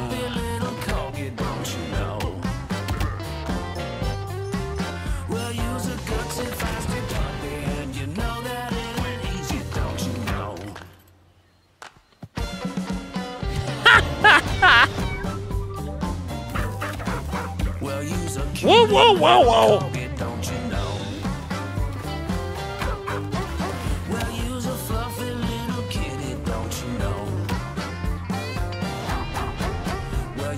Teď tam vždycky křičí jenom pár lidí. Jako v tom divadle, no. To bude možná tím, že ostatní nechtějí být otravný kokotí. What? Oni doslova přidají racing.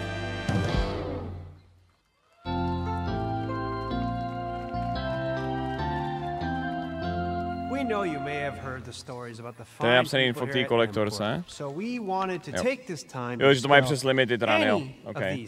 To si myslel. Unfounded rumors and allegations and reassure you that things here at M-Corp and the city of San Amsterdam have never been better. Things are going great here. We have absolutely nothing to hide from the citizens. Everybody here at M-Corp loves this town. We think this town rules. Why would we hurt a town that rules?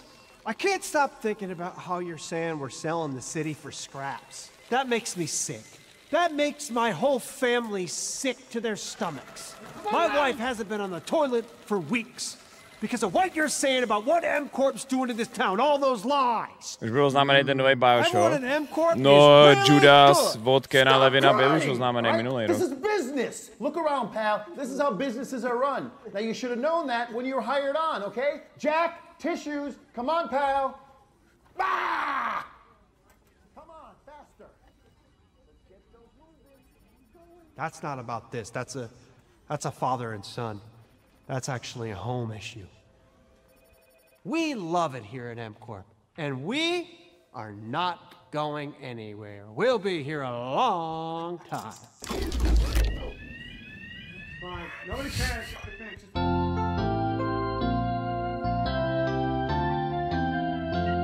Kreativní účetnictví.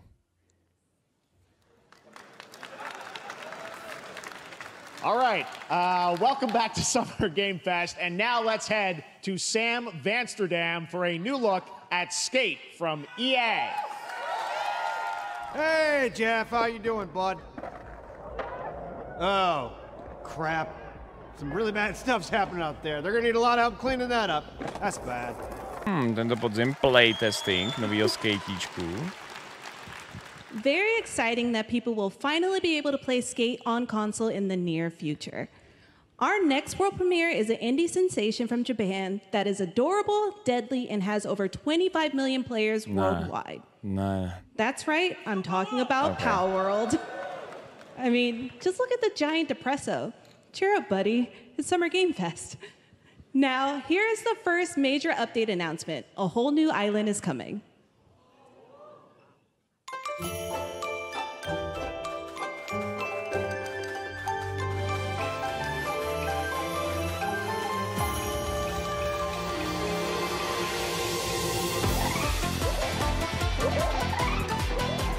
Ještě někdo hraje, to ta mrtvá hra.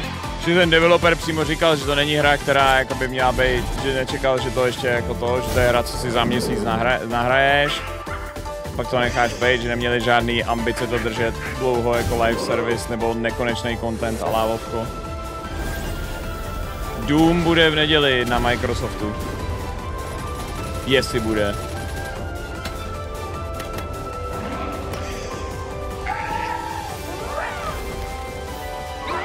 Lámalo to rekordy, dělat ty updaty tak rychle, aby to jako uspokojilo ty hráče, ale proto je tady teďko rozšíření, že to můžeš znovu nainstalovat a dát do toho třeba další 2 týdny.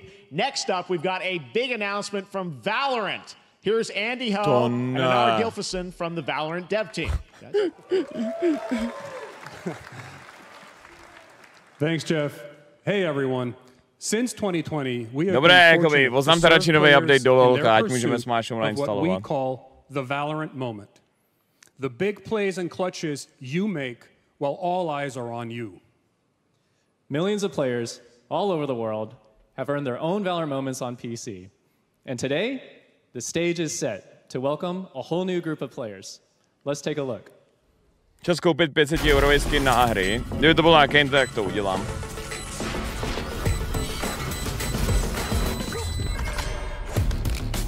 Target down.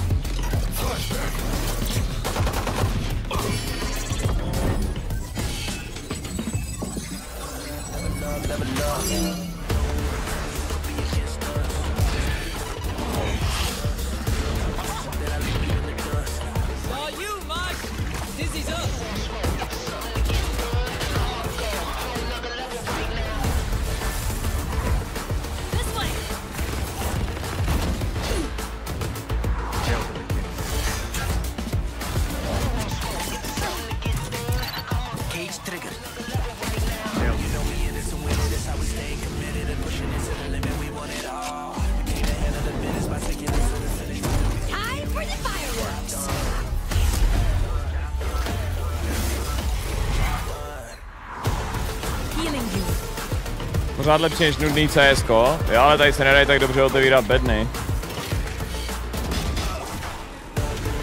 To je tady za Twitter. Čo já? Jo, to je ten Alan Wake. Physical editions.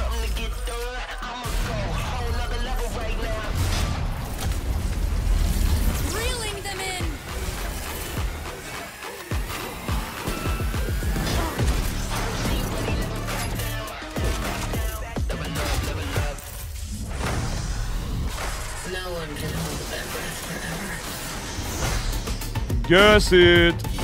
To co tam bylo za dvojku?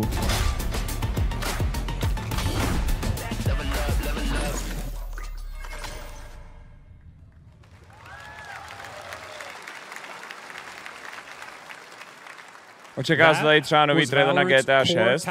No jasný no. Everything you just saw was captured on console and with a controller. Rockstar většinou rád chodí na konference. PlayStation 5 and Xbox Series X and S. Kde jsou ty časy, kdy Čeky hrál kompetitivní hry? Ty jsou v době, kdy mu do toho dropovali klíče, což byl jediný moment, co ty vole vystřelil. We are so excited for your input. Do toho, aby vůbec něco takového hrál. And we hope to see you soon in the limited beta. But before we go, here's the head of Valorant Studio, Anna Donlin. Thanks, guys. Hey, everyone. One of my favorite things about Valorant has been seeing the community build the game and the sport right along with us. For the last 4 years, we have been on the most amazing journey, bringing Valorant to players all around the world, most recently to China. Jo, dobré, ale jakoby je vidět, že to čteš, takže ti nevěřím, sorry. To je Tereza Pergnerová. Seeing the community evolve as new players bring their passion and expression to Valorant has been the biggest joy of the ride so far. And now we are ready and so excited. Kámo, jako doslova bych si dal epizodu Peříčka radši, než informace o Valorantu. We hope you'll join us and we can't wait to see where you take us next. To je perský princ.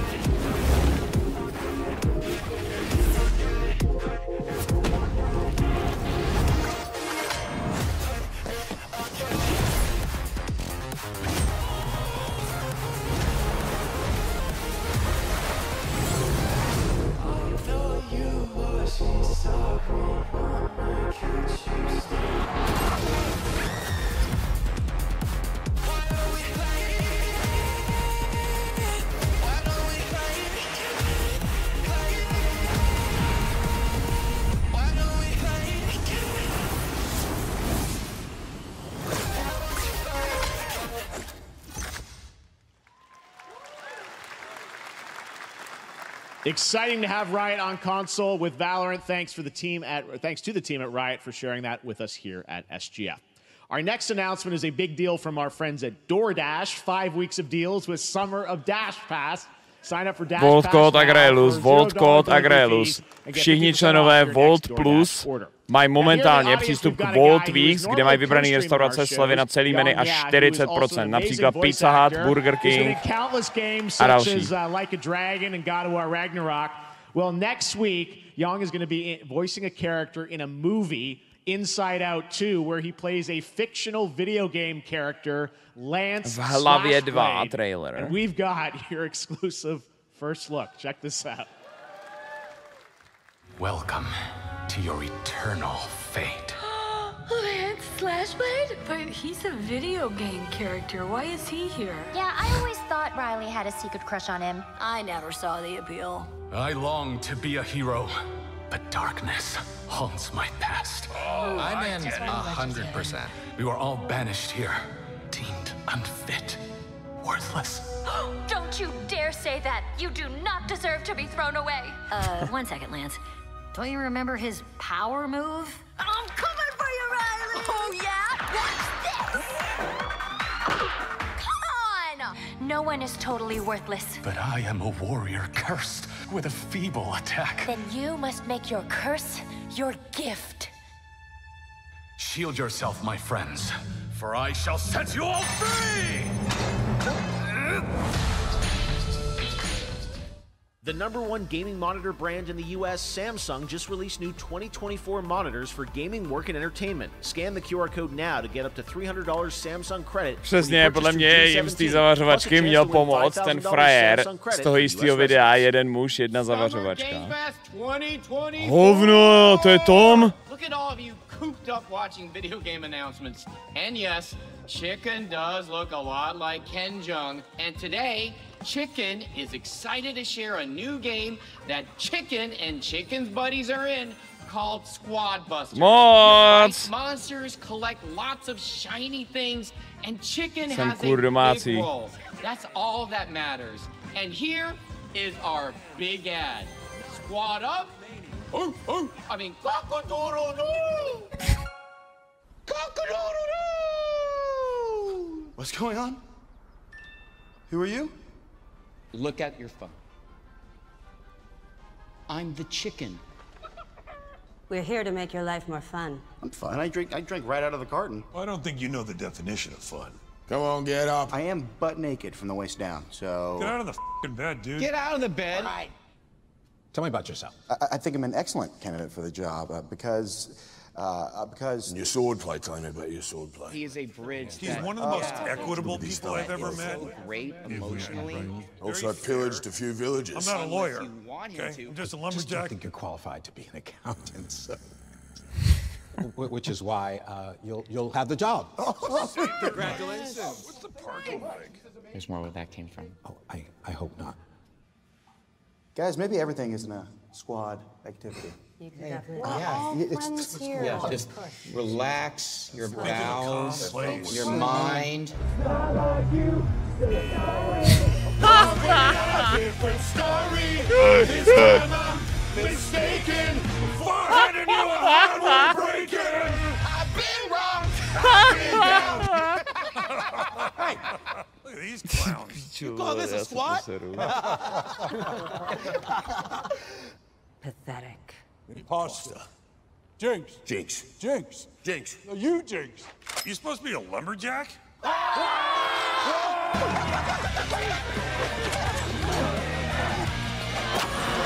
Hey, you wouldn't happen to want to go chop some trees, would you? I'd be delighted.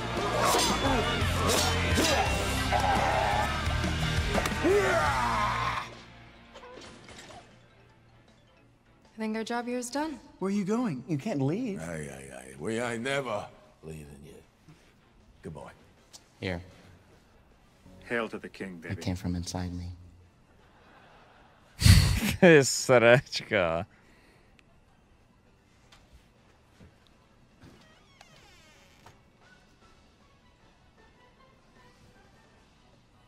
Do you want me to shut the door, or?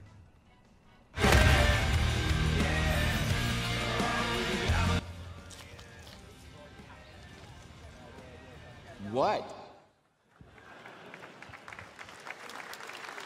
All right, please join me in welcoming to the SGF stage Monster Hunter series producer, Mr. Ryozo Tujimoto! Monster Hunter! Thank you, Jay. 今日はですね、モンスターハンターワイルズの、最新の映像を持ってまいりました。今回ですね、はですね、後半にですね、完全新規で、今回初お披露目の大型のモンスターも出てきてますので、そちらも注目していただけたらと思います。Thank you, Jeff. Hello, everyone. We've prepared a very special trailer today for Summer Game Fest. I want everyone to be on the lookout for a very mysterious large monster near the end of the trailer, as it's an important monster within the game. はい、本作ではですね、没入感とアクション、こちらの融合を目指して開発を進めております。モンスターハンターワイルズは2025年にプレイステーション5、Xbox Series X、そして PC で同時発売となります。また今回はですね、プラットフォームの垣根を越えて一緒に遊ぶことができますので、そちらも楽しんでいただけたらと思っています。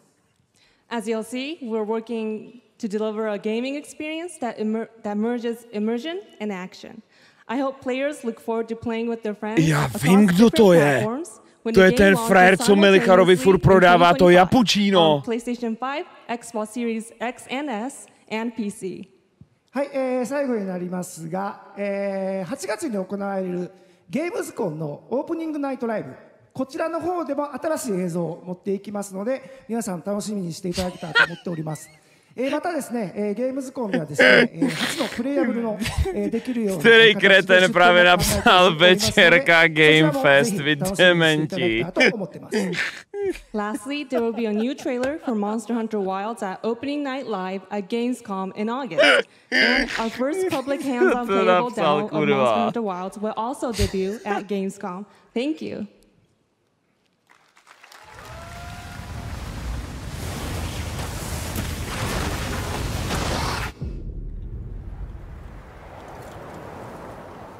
Over there!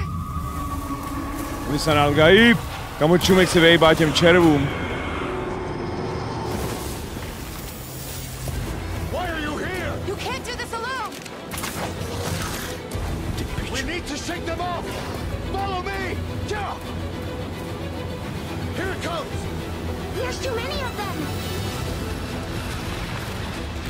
Watch out for that glove! I will draw its iron! Cover me!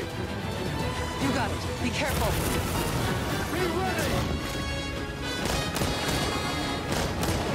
If we can make it to the rocks, we may lose them!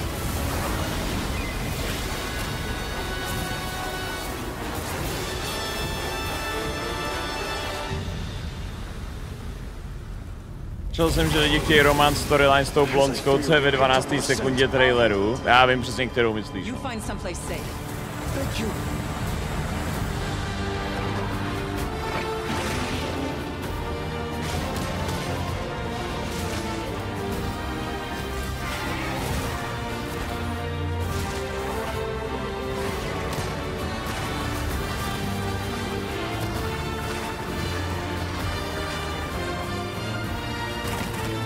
Jako kdyby mě bavil ten Monster Hunter gameplay, tak tohle to reálně vypadá pěkně dobře. Don't worry, the hunter is here. Just watch. You'll see what hunting is all about. Kež by řekli, you will see what hunting is all about a najelo Bloodborne 2 logo, to bych normálně tady rozdrtil ptákem tenhle stůl. Thank you, Ryosa-san. We will see you at Gamescom in August. Now, during last year's PlayStation Showcase, the game Phantom Blade Zero from S-Game wowed us all with its blazing fast combat and stylish art. Well, I'm honored to share with you the brand new trailer for the game featuring all real gameplay. Here's our final game of the show, Phantom Blade Zero. Jak final game, kurva? Já myslím, že bude ještě jeden Luke na Eldena.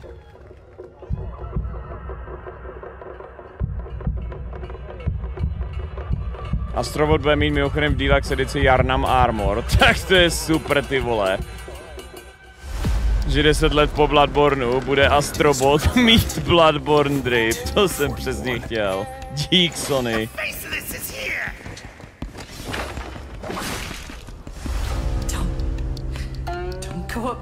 No Mafia trailer nebude, protože 2K řekli, že budou mít jednu velkou hru a to byla ta civilizace.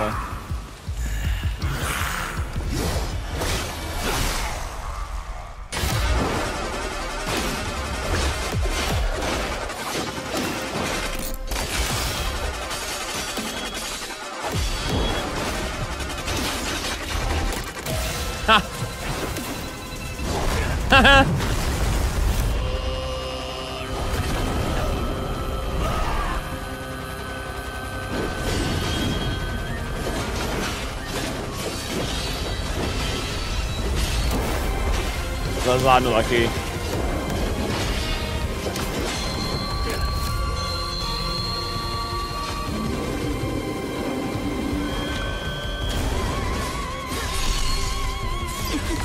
To je ta borka z prvních Kingsmanů.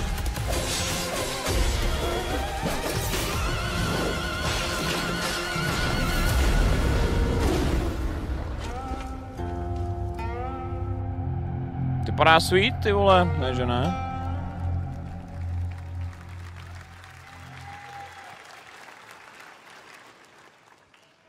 That looks so good. Full demo that media will be playing this weekend, so you'll hear much more about that. And that's going to do it for our Summer Game Fest live show. Thanks to Joy for joining us. Thank you, Jeff.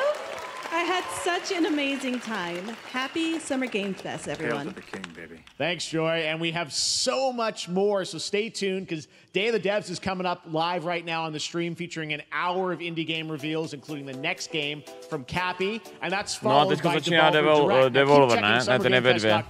For other event streams this weekend, and we'll see you again live this August 20th in Germany for Gamescom Opening Night Live. No, ještě je Gamescom na konci Remember, srpna. Day of the Devs starts right now. Pápa. Pápa, Jeffe.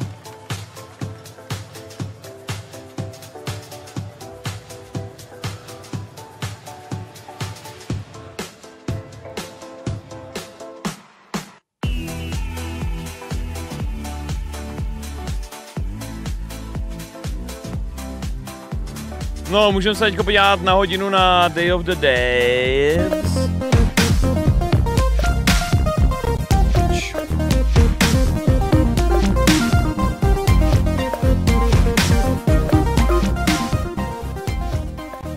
Tak to měli oni, super potichu. To máme to Zoochosis, ta hororovka.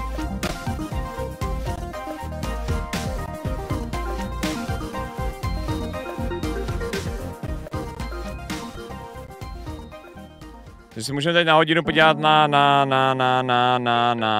Day of the Devs. A potom ve 2 ještě Devolver Digital, který zase budou mít troll konferenci 100 pro.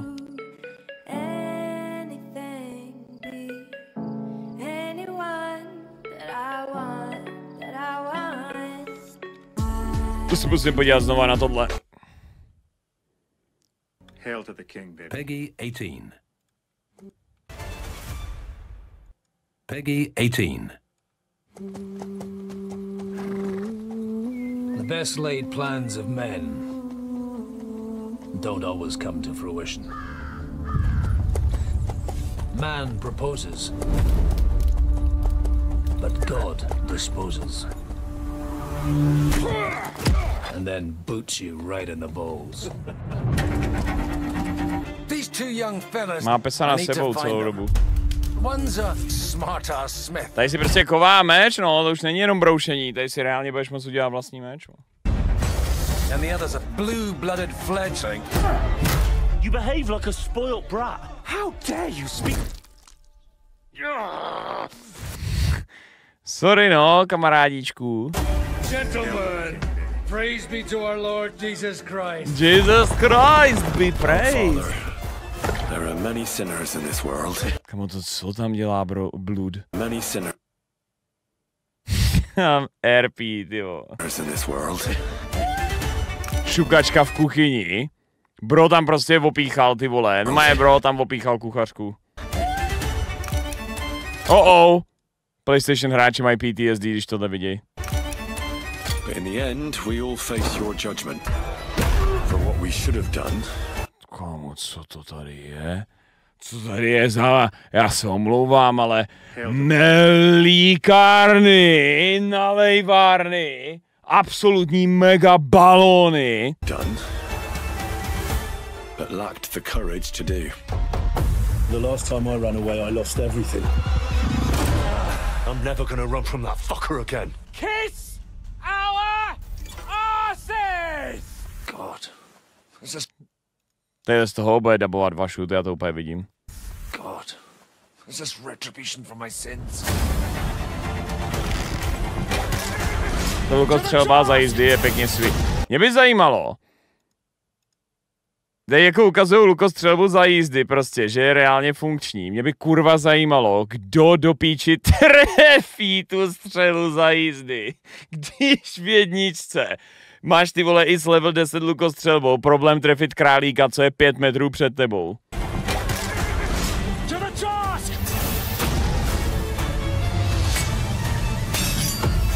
Fucking commands! Kámo, tohle z toho oblíhání, že můžeš reálně prostě halapartnou schodit žebřík. Nebo házet šutry, to je TF. To ale ty ale jako do píči, ty vole, to je takových jako 20-30 frajerů, který reálně tady mají ty vole v obležení. Jako já se bojím, že tohle buď v té hře nebude, nebo to bude mít 30 FPS day one na PC. A už je sweet. Dvojtečka uzavírací závorka. Co tady bylo? Pěkný zbroje. Tady je reálně nějaký noční přesun. Fight proti pesanům.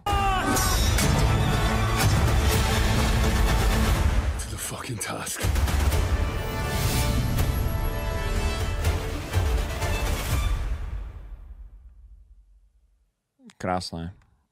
Krásné, nádherné. 0,50 pre-ordered. Hail to the king, baby. No jistě, gameři, kámo. Gameři. Má to pár let rozestupu do jedničky, nebo to hned navazuje? Měl by to hned navazovat. Měl by to vzít hnedka po konci jedničky, no. Saints and Sinners, hezký, no. No, Alan Wake 2 už má rovnou launch trailer Night Springs. Night Springs, a special place, a shifting space, existing in a countless number of parallel realities. Different every... First expansion. A to je na Epiku tím pádem, protože to, že jo, Alan je na Epiku, ten není na Steamu a ještě podle mě dlouho nebude. Nejhorší hra na ovládání, hned jsem to odinstaloval, co ma dobil ožrala, co nezaplatil za sekeru. Odinstalovat s měkkým a jinak jakoby to, ono, že ti ten kuneš rozbije hubu, to se stane i mně na hardcore obtížnost, naštěstí ono jakoby, a teď samozřejmě ten Vávra byl fikanej, že jo. On tam dal asi 6 různých způsobů, jak tu misi hnedka v první lokaci můžeš splnit. I když prohraješ proti tomu kunešovi, že jo. Ty můžeš vzít kamarády a zbít ho, ty ho můžeš uplatit, ty můžeš prodat věci, ty ho můžeš okrást, ty ho můžeš zmlátit. Ale já jsem rád, že ty si našel 7. slovenskou taktiku, no a prostě tu hru odinstalovat.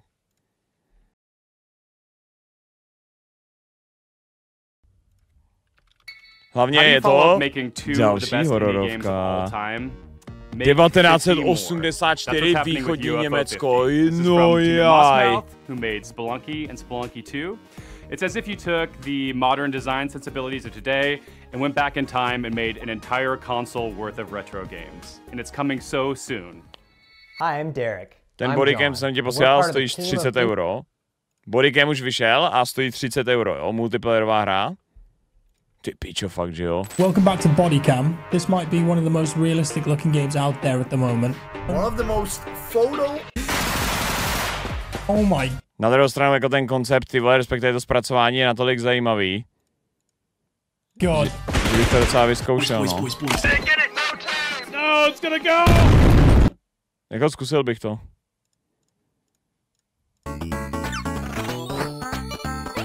Stalker má datum vydání na září, no, 5. First and foremost, these are not mini games. Jako u Kostíku za 10, Vojcek, dík za 8.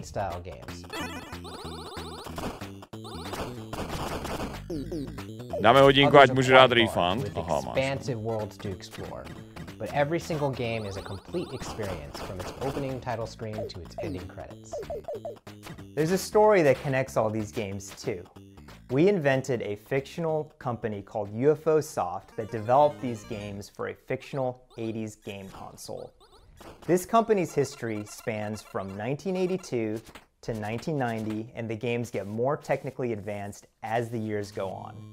And as you explore the timeline, you'll find that some games have sequels or recurring characters. We also thought about the limitations of the hardware. We devised a strict 32 color palette as well as audio restrictions to make you feel like you're in the world of UFO 50, no matter which game you're playing. But one area where we didn't Zahrál bych si Castlevania 4, co jsem hrál nějaký 2 roky zpátky skrz prohlížeč, to byl banger. And we strive to make sure that each game felt like a unique experience. Our goal isn't just to remind you of a bygone era, it's also to provide 50 fresh experiences. We like to think that UFO Soft was a company that was ahead of its time. Perského prince jsem dohrál za 60 minut, to bylo super, 2 jsem nehrál. Unlocked from the start, so you can explore the collection in your own way.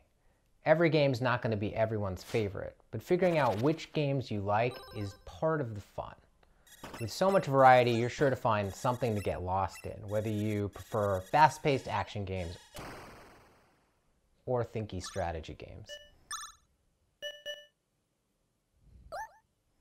And we all have fond memories of going to a friend's house and browsing their game library for something to play together.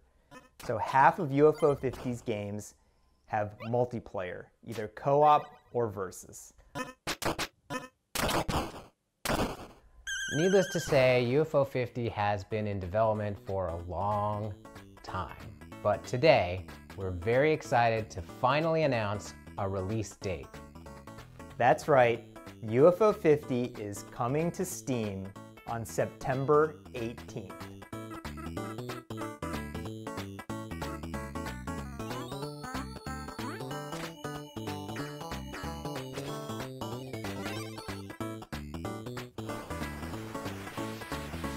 Please find our Steam page and wishlist the game so that you can be notified when it comes out.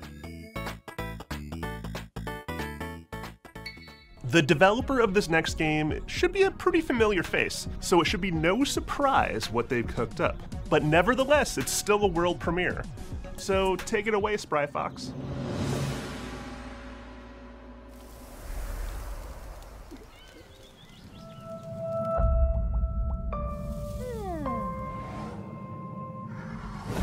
Co za píčoviny jsou? What?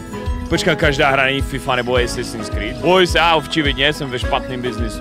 Ještě mi řekněte, že každý film v kině není Marvelovka a já se reálně tady...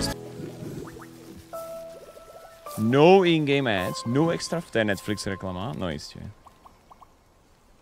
Takže tohle je doslova Netflix hra. Hi everyone, I'm Dave Ettery, the co-founder and studio manager of Spry Fox. And I'm Jamie Antonise, lead narrative designer of Cozy Grove Camp Spirit. We hope you enjoyed the worldwide premiere of Cozy Grove Camp Spirit. Dobrá, proč jakoby ukradl Indiana Jonesovi jeho klobouk? Tomu nepřijde jako... We started Spry Fox 14 years ago with the goal of making the world a happier place.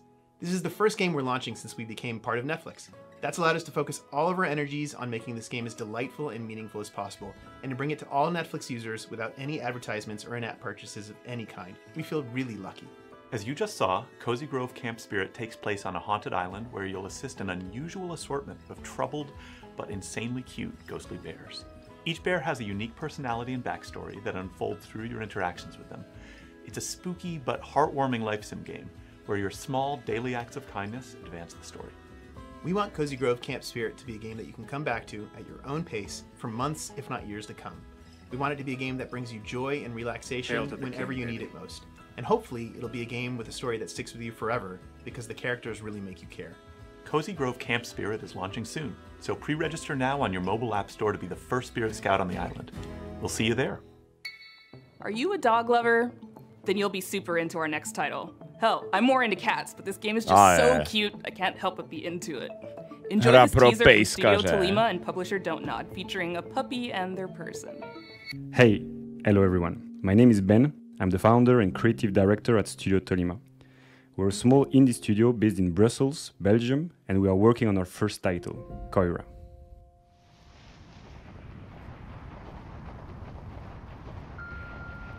Dog Adventures. Bez prostě pověšenej. Koira is a narrative game where you wake up in a snowy forest and encounter a small puppy who got trapped. You set him free, and together you go on a beautiful adventure and set out to reach Koira's house. This relationship is really at the heart of our game.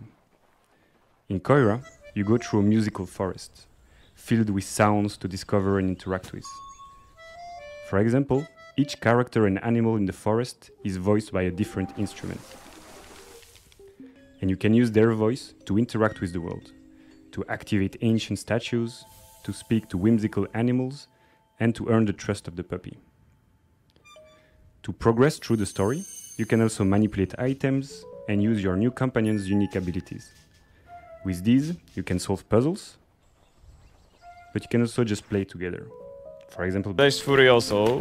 No tak jakoby, tak jasně, tak George Miller, ty zrovna u toho Mad Maxa to bere taky, no.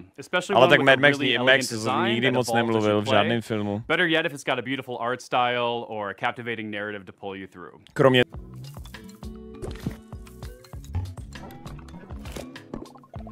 We use this core set of mechanics in a wide variety of interesting ways throughout the adventure, never hesitating on any one idea for too long, to keep things feeling breezy, playful, and respectful of your time. Respectful of your time, no tak to si definitivně Ubisoft developeři, když dělali Valhallu, neřekli. The entire game world exists on a sprawling, interconnected grid, on which you'll find towns full of lovable weirdos to chat with and advance the story. Wilderness spaces to navigate, full of optional puzzles and exciting mysteries. And dungeons teeming with monsters to puzzle your way past.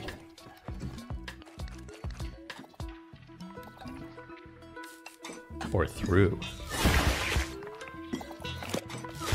Told through expressive comic-style cutscenes, we follow Gemma on her journey of self-discovery. Heading out beyond the walls of her town, she soon discovers a beautiful, inspiring world, but also one ruled by fear and a strange, immovable force called the static. Can she disrupt a culture of stagnation and find a place to fit into it? Něco podobného jsem hrál na lyžáku, když se všichni bavili a měl sociální fobii. On July 25th. There's never been a bigger red herring than the developer name Cozy Game Pals, because their idea of cozy is a little twisted. Here's your world premiere first look at the very first release from Blumhouse Games. Blumhouse Games, takže je hororovka, tak. Amy? Are you okay?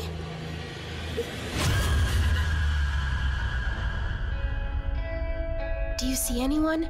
Nah, it's totally empty. I hope the board Jak můžou někdo, kdo se jmenuje Cozy Games, udělat hororovku? Let's go. With hands entwined and hearts To není Radiohead, že ne? Není to Radiohead.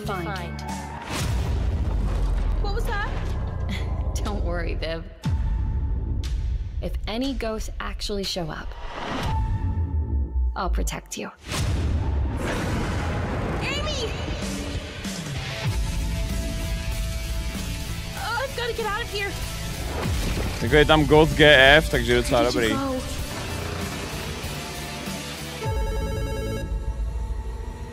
Hello?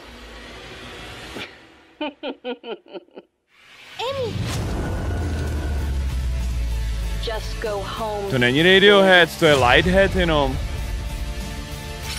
I'll save you, no matter what. Dobré, na tyhle pucle mrdám. Viděl jsem emblemy nějaký, který musíš skládat dohromady, ať ta hra jde do píči. Everything is going to be spectacular.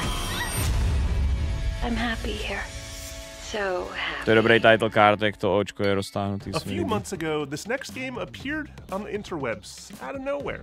It mystified us. It seems like a novelty at first, but then you realize just how profound its mechanics and rendering engine are. From Crescent Moon Games and Those Dang Games, this is Screenbound, a game. Hey guys, it's Josh Precison, and I'm the game director of Screenbound. Today we'll be talking with Kyle McKeever, who's the game developer. We'll be talking about the game's mechanics, how it started, and how it's going. Hi, my name is Kyle McKeever, and I am the developer of Screenbound. And Josh, you and I have been working together on Screenbound for a couple months now. Do you want to talk about the idea of how Screenbound came to be? So I was watching a video of someone playing a Game Boy, and I don't know why it came to mind exactly, but just seeing the image of someone holding a device in their hand with an environment in the background and something happening on the screen made me think, how could you link this all together into a game where you're playing on the screen and you've got a 3D environment and they're both linked?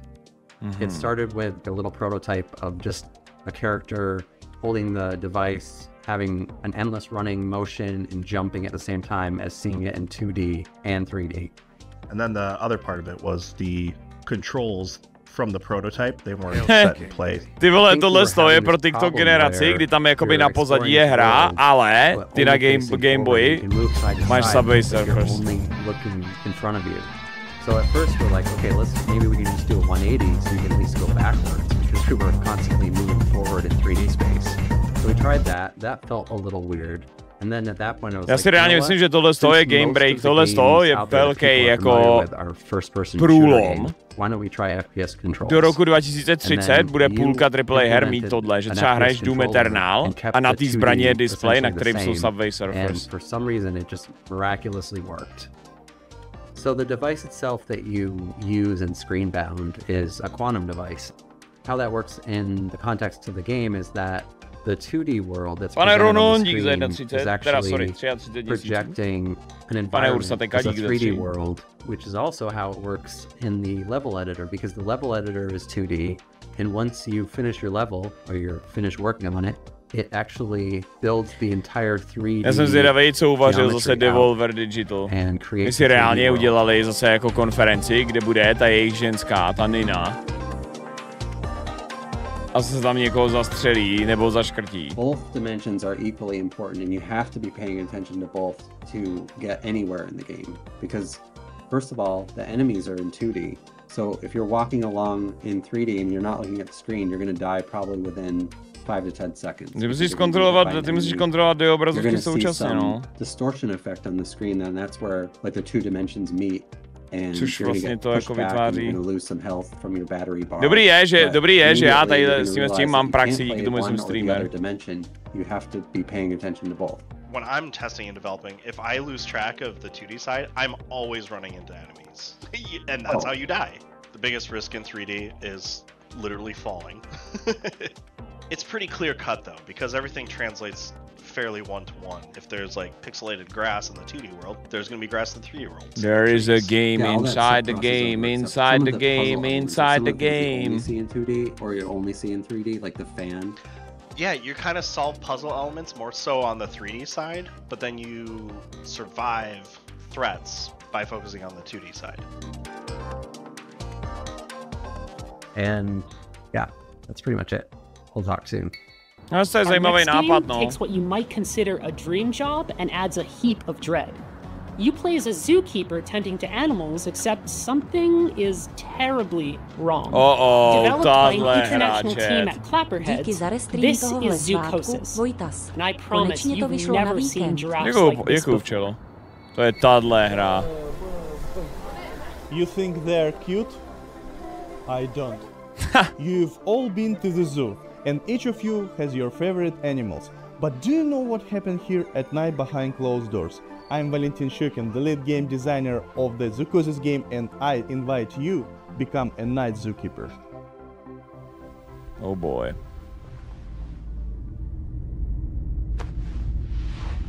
Oh, are you finally awake? Good, get up. It's time to get to work.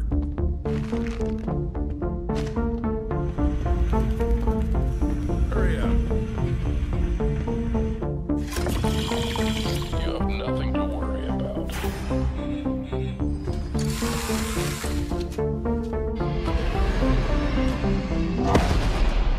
What was that? There's something in the works that you're not ready to know about yet. The plot of Zoocosis was written in the best traditions of the thriller and horror genres. We aim to create a dark atmosphere resembling the works of Hans Giger, Lovecraft, and Edgar Allan Poe. We Just a motherfucking Lovecraft, correction, textures, and environmental props. This is our mobile veterinary station. Here you'll be mixing medications for our animals. Are they sick? Well, they can be. We need to closely monitor the health of the animals. We have some quite rare specimens. The mutation, the parasite, and the infection that's happening to these animals, it's kind of like reprogramming their biology.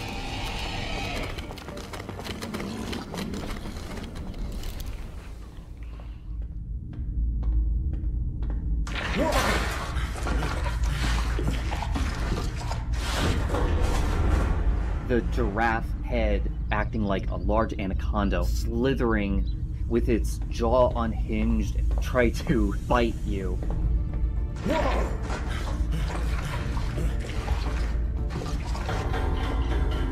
To se děje v Zoo Praha, když tam jdete na ty noční tours. The basis of each animal having their own unique design in their mutation. There also will be many endings in the game. Each of the endings depend on the choices made by the player during the game. Planning out all the endings was quite challenging. We dedicated a substantial amount of time structuring the paths and dialogues into a unified framework to ensure seamless functionality. Every zookeeper is entitled to a service car. This one's mine. If you perform well tonight, you'll get one in the morning. Dobře, no, frajery na tom grindu. Should I tell her you're staying here for the night? Keep in mind, I'll lock you in until morning. Your main goal will be to save the edibles, including the infected ones that have turned into mutants.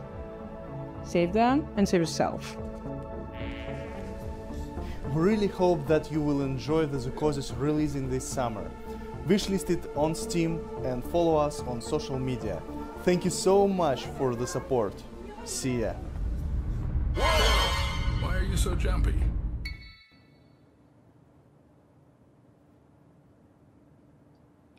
And that's the game. That's the game. Not quite. Because see, in While Waiting by Optilusion Games, waiting is always an option, but not the whole story. And that's what I like about our next title. It's more than meets the eye. See what mischief you can get up to while waiting. Hi everyone, I'm Dom, the founder of Optilusion Games. We're a game studio based in Irvine. Today I'm thrilled to reintroduce our latest game, While Waiting.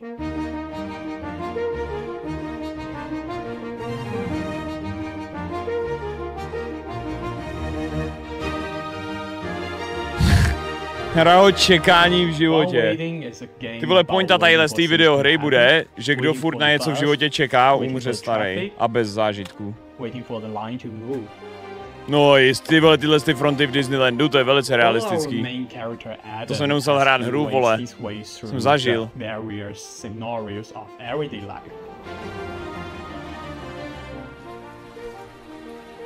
Maybe you want to be a well-behaved kid and embody good old-fashioned patience. Or perhaps you want to get up to a little tomfoolery. Or maybe a lot of it. Hra o čekání, Starfield, přesně můžeš dát Starfield. For people who really want to do something, you can find your own Plot twist je, že ta hra nikdy nevyjde. We also have prepared a list of meaningless challenges to help you with it. If they're too hard, or maybe not your cup of tea, that's okay. We also have a very, very helpful fidget button, specially designed for you. Just press it. Explore over 100 hand-painted levels, each chock full of mini-games, fun little interactions, Easter eggs, and things you should definitely not try. Mám zubíz! To je hra pro mladou generaci, která prostě reálně, mladá generace je o tom, že by se měl učit se nudit. Že dnešní děti, co už mají prostě smartfony a tablety od 3 let, tak už se jim nedal ten prostor, aby se, no prostě nudili. Když se nenaučíš nudit v dospívání, zabavit se vlastně bez tyhle z těch stimulů, jenom jako prostě umět čekat, nudit se, nějakou kreativně se zabavit, jenom sám. To zváří velký problém potom. Mě by zajímalo, jestli se dá očekávat, že to bude dobrý. Add to wishlist on Steam. Wishlist. During the selection process, this next game really caught my eye. It's got cyberpunk vibes, horror vibes, ghost vibes, all the vibes. With this game, Toronto-based developer Rocket Adrift really captured something. Všechny vibes, moje vibes, all the vibes.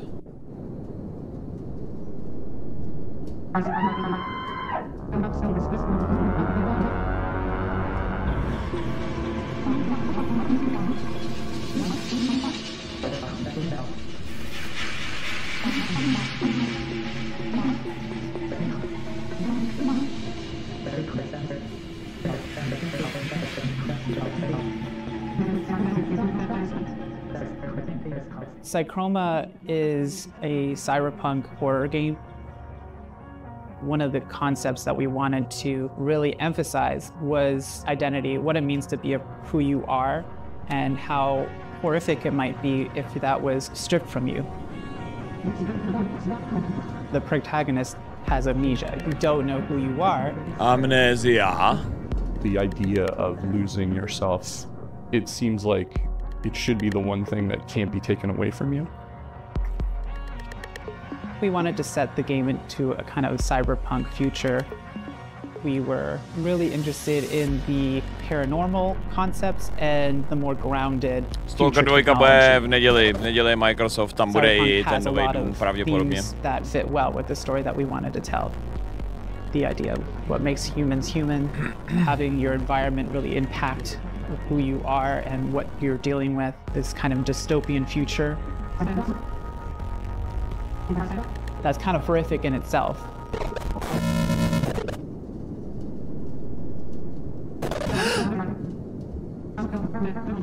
In our main character, Hayes, we also decided to make them non-binary and biracial. part of that is what like creates a rift in their ability to like connect with other people.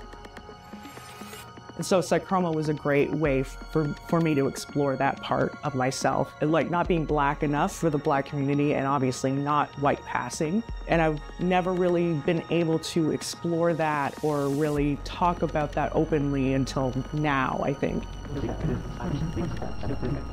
We like to write from our own perspectives, and I feel like that's really helpful for a certain kind of player that's looking for that in their narrative-driven games. It really is amazing to see people interact with the media you made and like get it. For anyone else out there that's looking to make impactful indie games, it's going to be hard, but the feeling that you get when you get that game into someone's hands, there's nothing else like it, and for me, it's way worth it.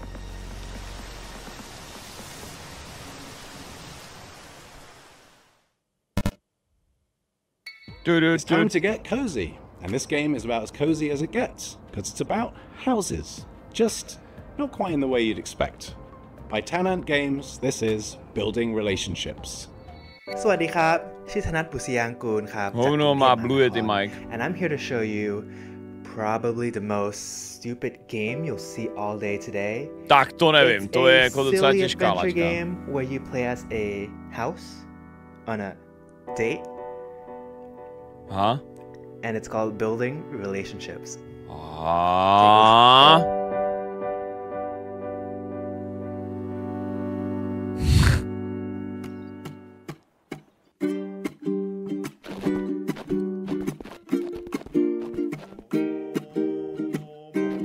In this game, they'll step on you if you ask them nicely. You'll also find these chesters hiding around the island. They're not looking for a date, they're in a very complicated polycule, but they'll help you unlock new abilities like jumping and wave dashing. If you're looking for a break, there's a bunch of fishing spots around the island. So the local wildlife might not be what you expected.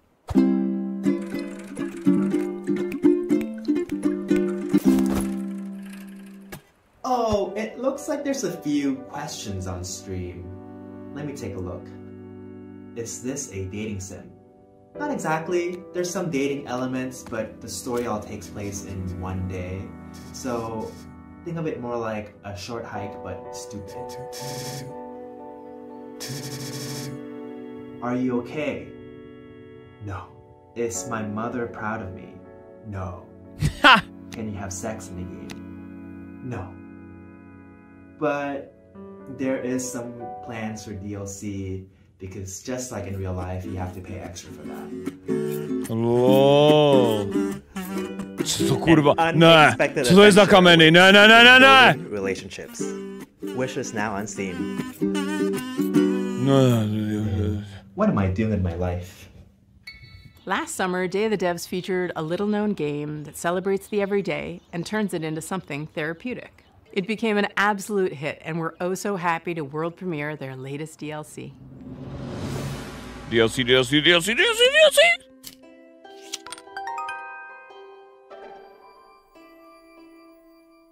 Hello, I'm Annie. And this is Lucas. Here we are, working hard, finding stars for a little to the left. It's a game where you solve puzzles by organizing household items. We think it's neat that there are different ways to arrange things. In our game, you find stars with each arrangement that you discover. And we really leaned into this idea for our new DLC. Ty vole, tohle je něco, co mě nebaví v mém vlastním bytě, ale hrál bych tu hru. Seeing stars is all about multiple solutions.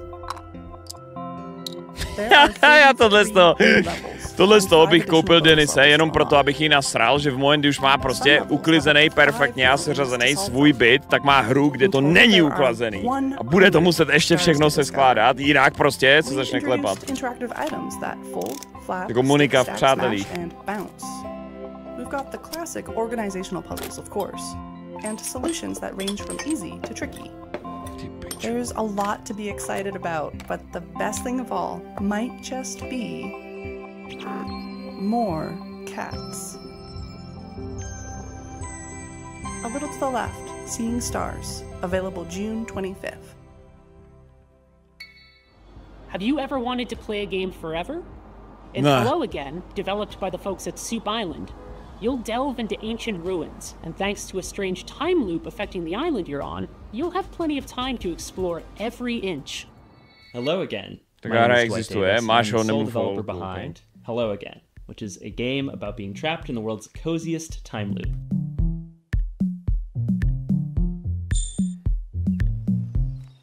In Hello Again, you play as a diligent postal worker who is assigned the task of delivering a package to a remote island. One shipwreck later, you awaken stranded on the island and trapped inside an unexplained 12-hour tady je jedna time lepší hra, která udělala Shipwreck. Jmenuje se Shipwreck 64. Začíná úplně normálně a definitivně se v ní pak neděje nic creepy.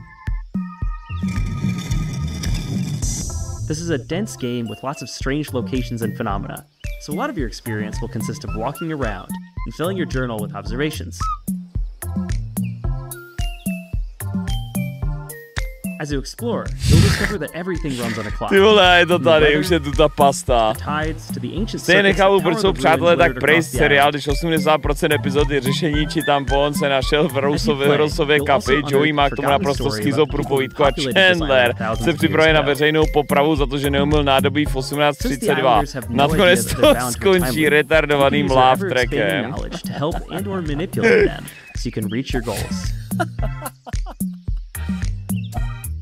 Chandler se připravuje na veřejnou popravu, že neumyl nádobí. 18:32, dobré. What happens when you mix the gameplay and mechanics of Outer Wilds with the vibes of Animal Crossing and the small town feel of Groundhog Day?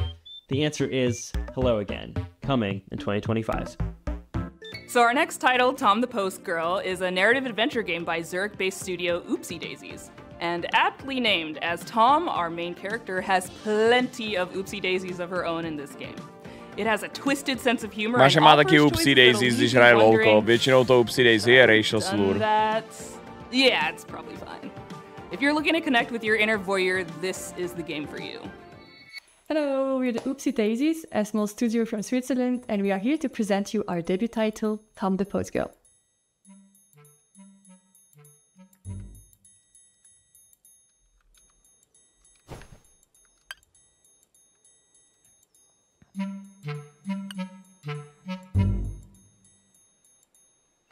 She has a job to do, you know? Tady máš nejdelší hru, co existuje. The Longing. Sensucht the game.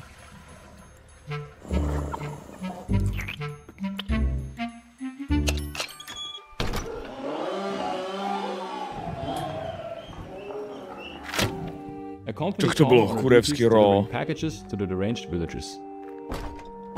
Všichni ví, že nejdelší hra je Mafia 2.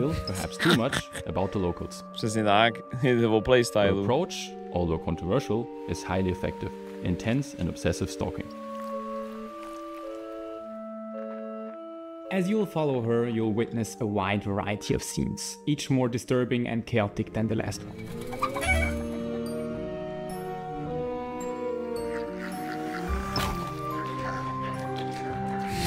But is that really the continuing to do so? Quite the opposite. We were inspired by the Little Red Riding Hood, which you can recognize in the main protagonist, Tom. We then used her curiosity and exaggerated it to the max. Tam byl DJ Khaled v tom kurníku. We had a lot of fun creating this very strange, unique, hand-drawn environment for you to explore. And hope that you'll also enjoy stalking around in it. And another one.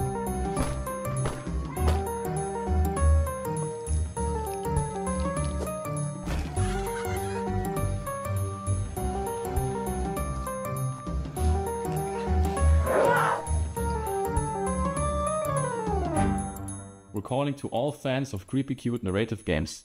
If you're curious to follow the development of Tom, to bylo nic, jdu spát, ale nejsou hry, ale názor či způsob života někoho mimo, ale úplně mimo. Je to vždycky jako na píču, když zjistíš, že je 7 miliard lidí na světě a nejsou všichni stejný jako ty. Mě to reálně, a každý den se prostě probudím, tak mě to nasere, tenhle fakt. Hello, My name is Sasha, and I'm the lead narrative designer. A co mě sere nejvíc je, že si ten názor nemůžou nechat kurva pro sebe a místo toho dávají do videoher, který nemusím hrát. To za mých mladých let, když si prostě nemohl jen tak doma dělat videohru nebo hudbu, nebo točit na YouTube, ty piču. Come on, Nama, get up! It will explore the theme of love, dealing with loss and grief, and finding loss and grief! Jakarta. This game was the golden child of my best Jakarta je nejlepší instagramový filtr. Nekvotujte mě. Who sadly passed away in March 2022. And I know how much he loved this project. V době PS1 bylo daleko triviálnější udělat hru. Já nesouhlasím s Vejro, protože si musel jí distribuovat na tu PS1, což znamená CD, už jenom to, že si musel mít fyzický release a muselo to projít Sony, aby to bylo distribuovaný. Znamenalo, že to je těžší, než ji udělat dnes. Že dneska ji uděláš a můžeš ji dát na itch.io, nebo ji můžeš dát prostě na stránku, kde je name your own price, že jo? Nebo jí doslova dát jako freeware. Like the places where he loved ramen, or where he would get his coffee, or like where he would meet his friends. Plus bych hádal, že u PlayStation 1 i ten software nebyl tolik intuitivní, jako dneska reálně máš ty video game makery s asetama a se vším. Wonderful shoegaze band from Jakarta, Alfalfa. They are very brilliant. Sorry, I can't really help fangirling about them. Like, they are so good. And Alfalfa will be making the soundtrack for Afterlife EP, including the music Rama plays in the rhythm game.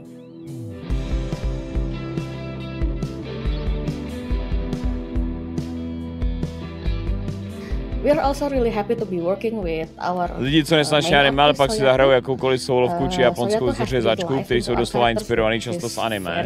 To jako jo, až na Dark Souls. Dark Souls třeba reálně není jakkoliv inspirovaný jakoukoliv zasranou mangou nebo jakýmkoliv anime, což je super a proto to mám rád reálně ty Soulsy. Bear with us a little longer and thank you so much for your support.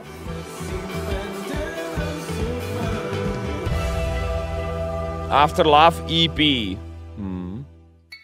We all need a good mystery to unravel. Kdyby tam měli licencovaný Radiohead songy, tak Jaroslav řekne, že to je hra roku. Studios aims to please with their upcoming game Phoenix Springs. In this neo-noir adventure, Zvěra zaspomíná na starý časy, jak developnul Pac-Mana za 20 minut. With one of the most striking color palettes I've ever seen. Hi, I'm Jigme Oyser, co-founder of Calligram Studio, and it's my pleasure to introduce you to our mystery adventure game Phoenix Springs. When I finally find him, my brother makes me promise not to go to the Oasis. So, of course, it's where I end up.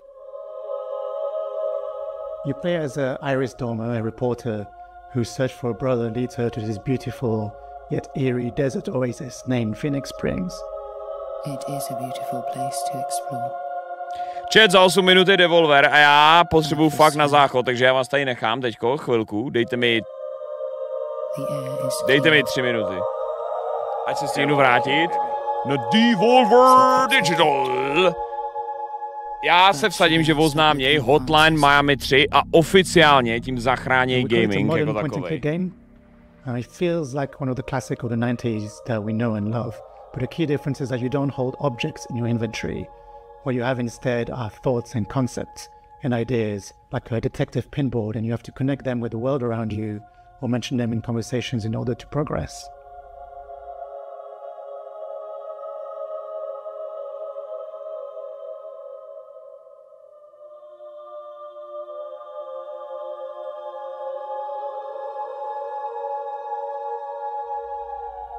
The game has been in development for 7 years now. We're a small team of 3, and one of the biggest challenges was trying to crack the art style, which is a combination of 3D and traditional 2D hand-drawn animation and illustration.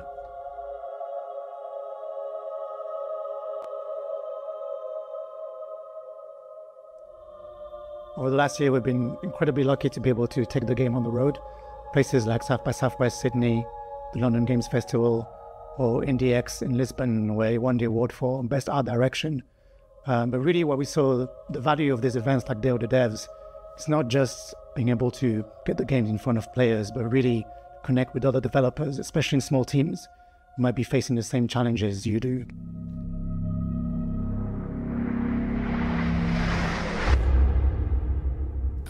never stop looking for answers. The game is set to release on September the 16th, 2024 on Steam, so you know what to do. And in the meantime, on behalf of the whole team, thanks again to the other devs, and we really can't wait to welcome you all into this little world that we created for you.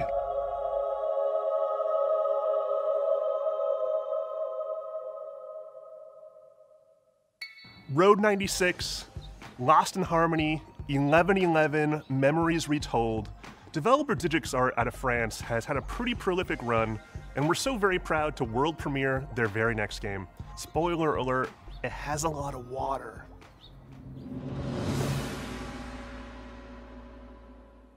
Hi everyone, we are Alicia and Ayub from Digix Art. Here is the project that we've been working on for the past 3 years since Road 96. We are really excited to present to you our new game, Days of Tomorrow. So get ready to be surprised and enjoy the show.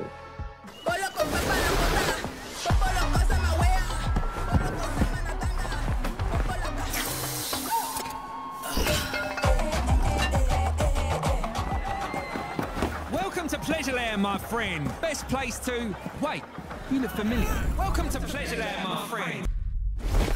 Wait, that's not the thief. But it was your friend who did it, right? I made the mistake. You want to talk to me? Get on your knees first. Bastard! You won't get away with it! Your friend escaped with my Ozen. And now, you'll pay for it.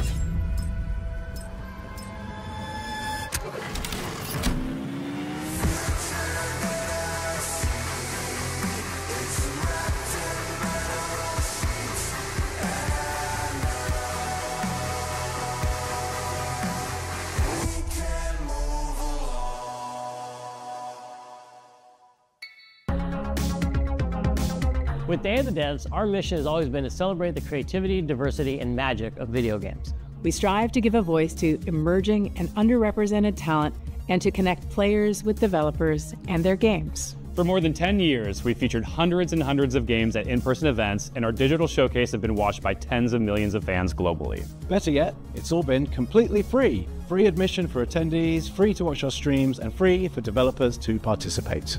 It's common for developers to pay many thousands of dollars to be involved in other showcases and events. But Day of the Devs has never charged developers to participate, and we never will. This is only possible due to sponsorships and charitable contributions from people like you. We want to continue doing Day of the Devs forever, but we're not going to lie, these events and shows cost a lot, and fundraising is hard.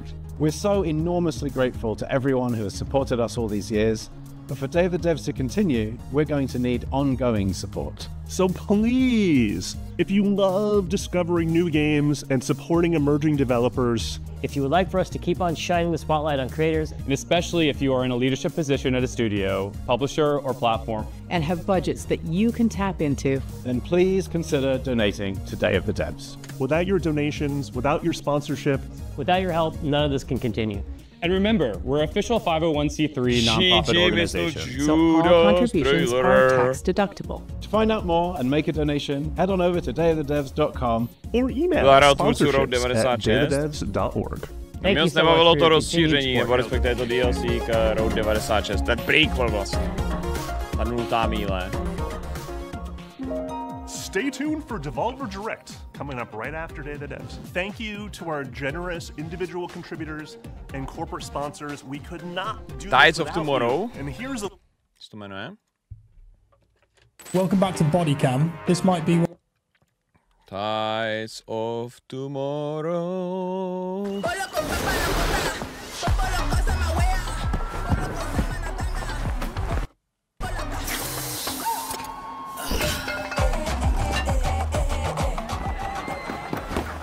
Pleasureland, my friend. Best place to... Wait, you look familiar. Welcome to Pleasureland, my friend. I'll introduce you to the joys of this amazing place. You okay? You're not going to die, right? Yes, the bastard! You'll learn what it costs to steal from Obin. I hope it's the right one. They have the same clothes. Wait, that's not the thief. But it was your friend who did it, right? I made the mistake. You want to talk to me? Get on your knees first. Bastard! You won't get away with it! Your friend escaped with my ozen, and now you'll pay for it.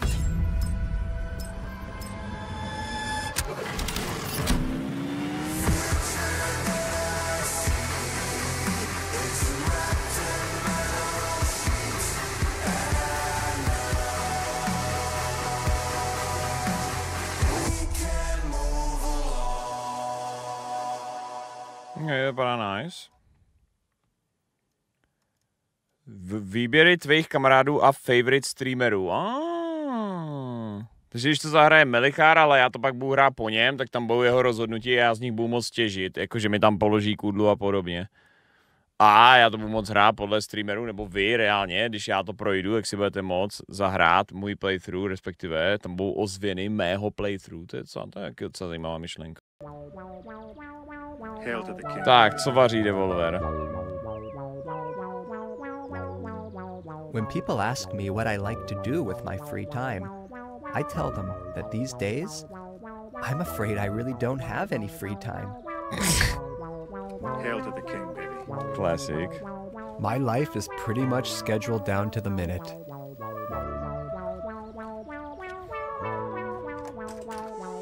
Okay, I don't have a job per se, and I'm not in a relationship right now, but I do have my interests.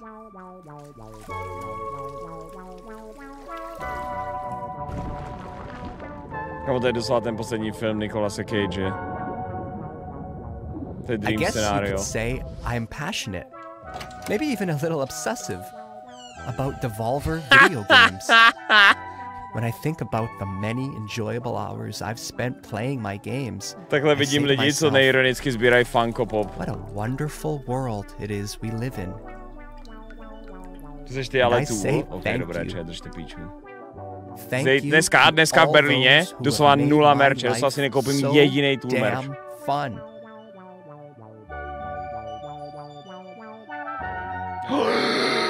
Já to viděl. Proč to? Kamo, oni v každé konferenci musí doslova tam dát to hotline máme jenom proto, aby trolili ty lidi, co na to čekají. And that's why today is so important to me. To prostě dělají schválně po všech těch letech. Today is Volvy's birthday. Ono nebude, Vojto, nevrátí se. Mášovíš, kdo se taky ještě nevrátí. To je ale dobrý hrnek. Take Call to the Lamb, for example. A roguelike video game developed by indie studio Massive Monster and published by Devolver Digital. The game was released on the 11th of August 2022 and has sold over 4 million copies to date. The game follows a lamb who is saved from death by a godlike stranger named the One Who Waits, and must repay their debt by creating a loyal following in its name. It received 3 nominations at the 19th Players Academy. What's this blast here?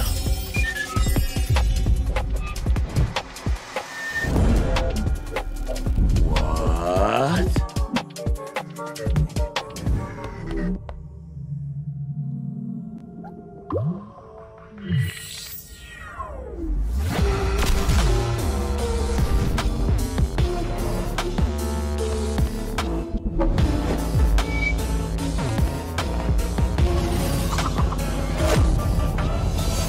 Local co-op, ty vole.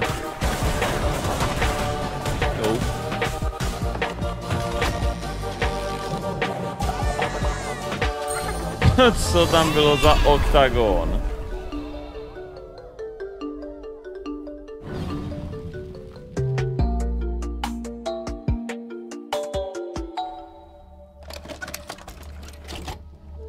To je nahoře bude kazeta, na který bude Hotline Miami 3, já to úplně vidím.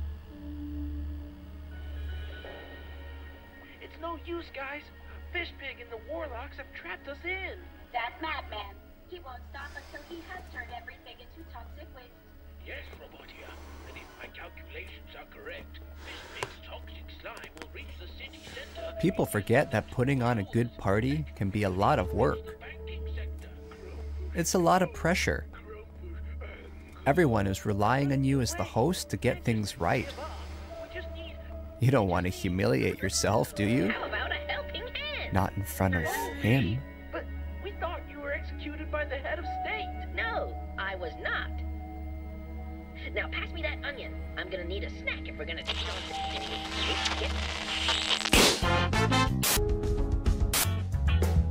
The Crush House is crushing it as the country's #1 reality show, and things are heating up this week. The insatiable fans, beloved sponsors, and savvy network execs won't believe what's in store for our cast of potential lovers and haters. Monday sees the tension between Priscilla and B finally boil over into an explosive confrontation, into a steamy moment by the pool. Tuesday is a bit more chill in the house the game. as Io brings the cast together with a bopping saxophone performance. As Charlie brings the cast together with a bopping saxophone Devolver zašel v rámci prezentací tak daleko, že zavedl válku 2 chaterů o historii videoherního vývoje. Kamo ty nemá prostě Devolver je tak napřed, že platí Zvejrovi a Mášovi, aby trollili chat. And by the end of the week, crowd favorite Emil, Priscilla, finally lets all their love and a little lust run free. Finally takes matters into their own hands. Finally goes down the success slide.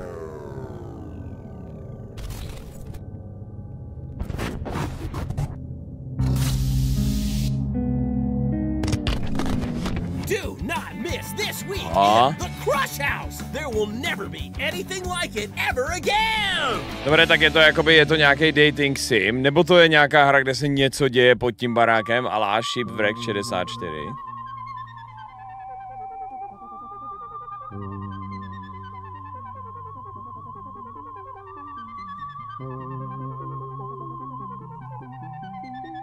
But a birthday isn't just about looking backwards.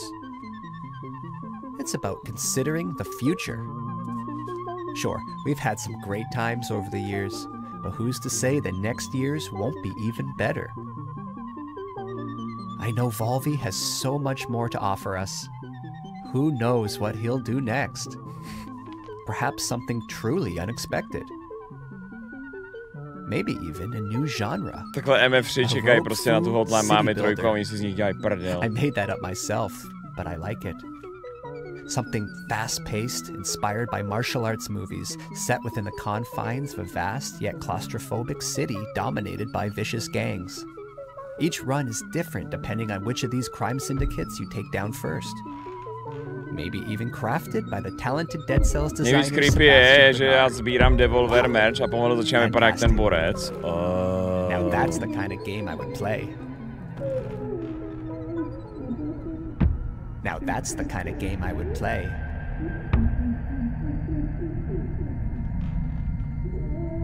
Now that's the kind of game I would play.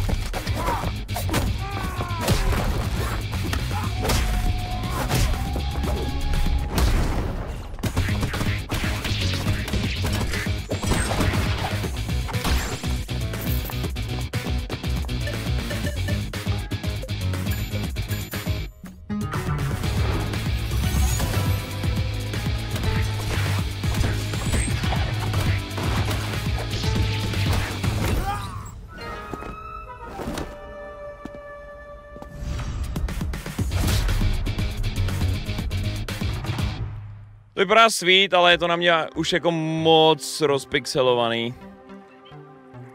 Na to asi, abych si to pořádně užil. Of course, video games are Už not jsem nikdy for kurva everyone. nehrál videohru z vany. Some people prefer to spend their time outside exploring the natural world. Or watching their team win the big trophy. Yay! Až když máš náš tým, vyhraje nějaký trofé. I say whatever works for you. We all have our passions. And if you're going to be passionate about something, sám sobě argumentuje, proč zůstává permanentně doma. If you don't care about anything passionately, well then I feel sorry for you. Huh? I guess what I'm trying to say is that it's important to be true to who you are. That might sound easy, but a lot of people are just too afraid, too scared of being judged, to look in the mirror and say, yes, this is who I am. I'm not a robot. Talos Principle 2 is a puzzle adventure video game developed by Crow Team and published by Devolver Digital. A sequel to the Talos Principle, 2014. The game was released in November 2023 to critical acclaim. The sequel builds on the first game's origin story of robot kind by exploring the newly emerged robotic civilization through the newborn eyes of 1K.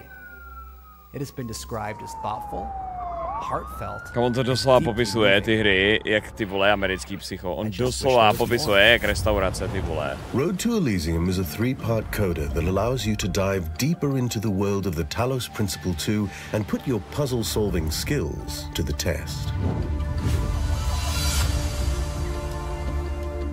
In Orpheus Ascending, you return as 1K and enter Sarabai's mind to retrieve the shattered fragments of her personality. Set in a gorgeous environment inspired by ancient Egypt, this expansion challenges you to solve puzzles unconventionally, giving Sarabai a second chance at life. Step into the shoes of Yakut and visit the Isle of the Blessed. Challenge yourself with a wide variety of never-before-seen puzzles using familiar tools, culminating in the Hexahedron, a large, continuous puzzle cluster set in a mysterious, crooked tower. Into the Abyss takes you on a journey through a dream world, full of the most challenging puzzles yet, taking place on a series of floating islands and shattered dreams.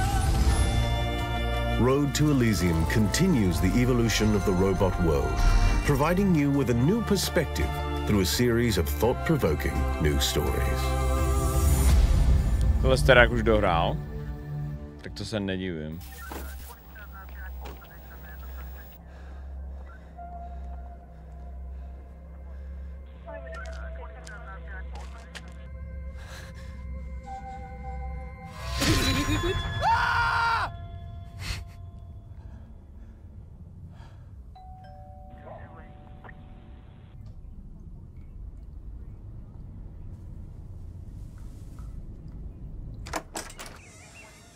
Oh, hello. Good evening, sir. I hope I'm not interrupting anything important. No. We've had some complaints about some noise. One of your neighbors has described hearing strange sounds. Hail to the king, baby. That would be my TV set. I like to keep my shows cranked. I like to get lost in the experience. Okay, maybe in future keep your TV and any other devices at a reasonable volume. I'm sure I don't need to remind you of the law against noise pollution. I don't want to have to waste any more police time dealing with petty issues like this. Už běží anger food.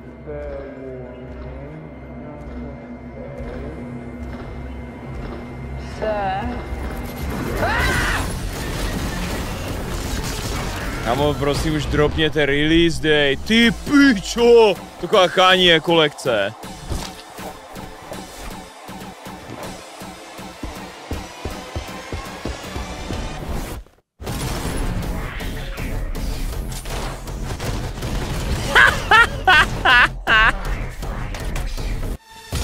Takže oni udělali, že ty boty ti dávají efekty jako masky v Hotline Miami. No ty píčo, tak to je moc.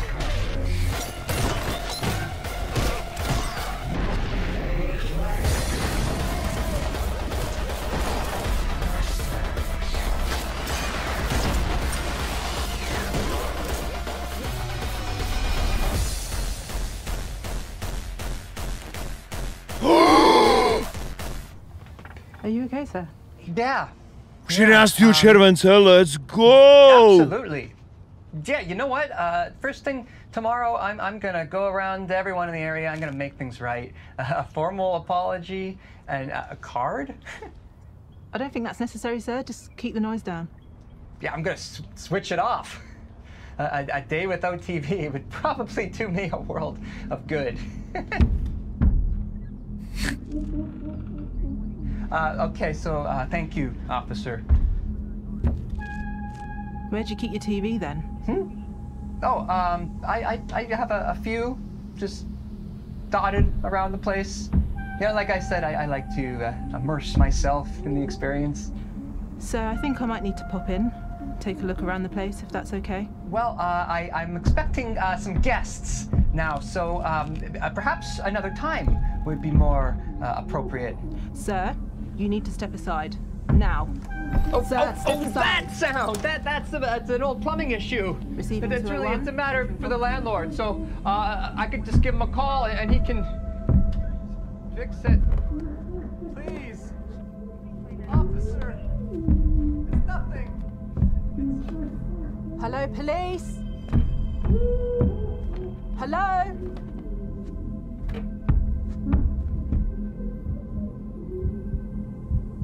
My resting heart rate is precisely 65 beats per minute. Rapid elevation is often attributed to stress. My heart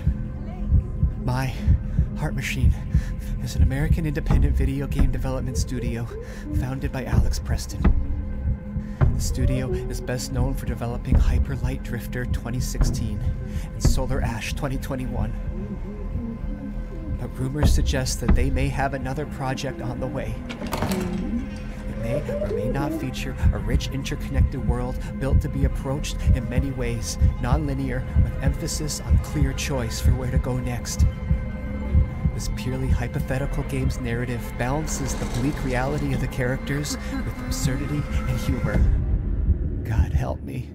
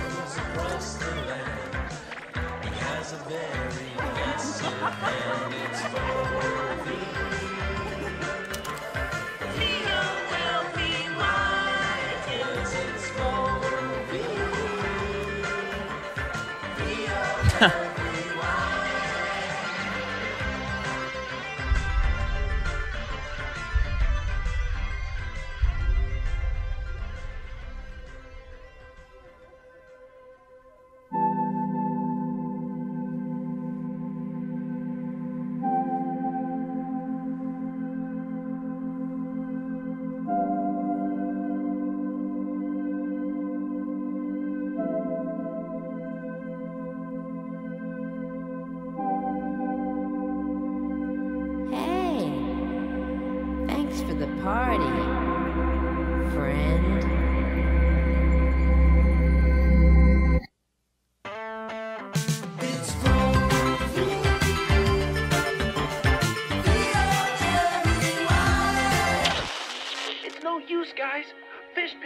warlocks have trapped us in. That madman. He won't stop until he has turned everything into toxic waste. Yes, Robot here. And if my calculations are correct, Fishpig's toxic slime will reach the city center in just under 2 hours. Heck, it could even reach the banking sector. Grumpfish, no. Grumpfish, anger. But there must be a way. We can't just give up. We just need... How about a helping hand? Nový? But we thought you were executed by the head of state. No, I was not. Now pass me that onion. I'm gonna need a snack if we're gonna take on Fishpig. And we need to get back to Buzzbridge before Fishpig, the Warlock King, turns all the money in Buzzbridge into slime. I'm sorry to tell you, Mr. Pennyworth, but the economy is looking a little unstable. No. Proč vypadá jak Fiala? Před ním kurví státní rozpočet. You can't stop me from doing it, Mr. Banker. Well, you might ruin the money, but you can't break the spirit of the bankers. You don't get it, do you? Nobody can stop me now, not even your precious... Volby! What? No! Sorry we're late to the party, Fishpig, but we didn't want to turn up empty-handed.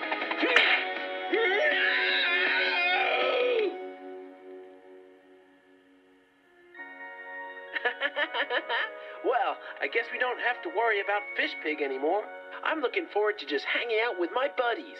Who's up for a pizza at mine? I hypothesize a ham and pineapple slice or two. Sorry, friends, but I gotta get going. Huh? But Volby? I've got to get back to the Vol dimension, Volvenia. I've got a family to look after. And besides, pizza pie is greasy and gives me shit diarrhea. He's right, guys. No pizza tonight. Eating healthy is important.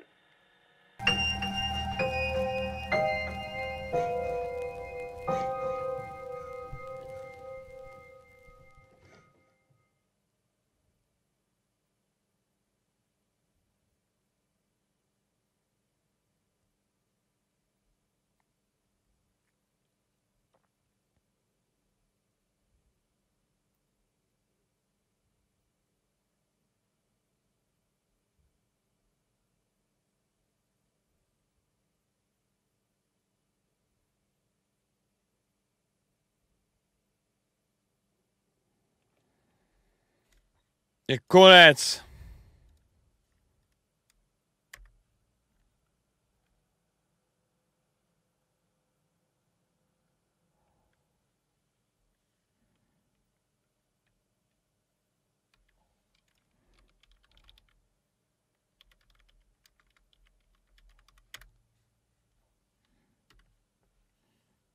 Co tady mají za goodies? Possessor. Tenjutsu. Angerfood konečně datum vydání, kurva.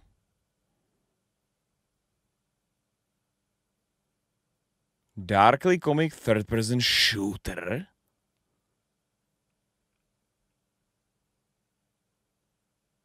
Goat! Takže můžeš hrát konečně za Iowa album.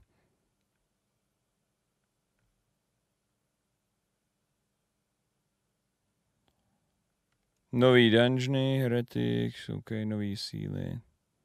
Talos Principle 2. Virtual Volvy e-pad. Ha. Let's go, Volby. Let's go.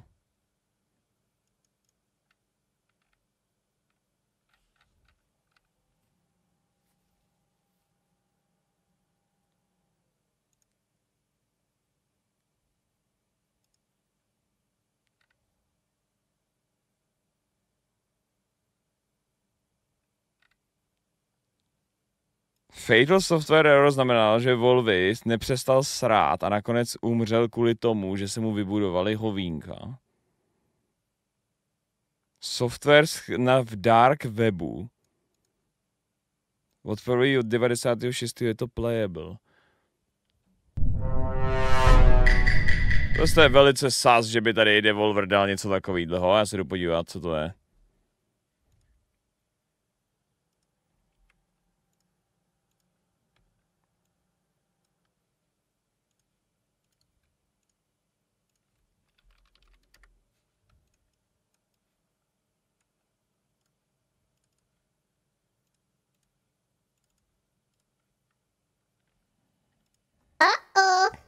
Ha?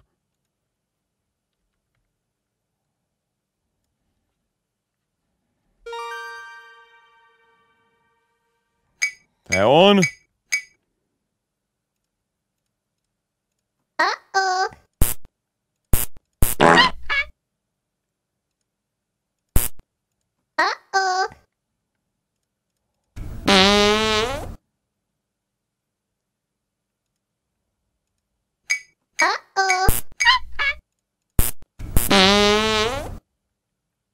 Ale...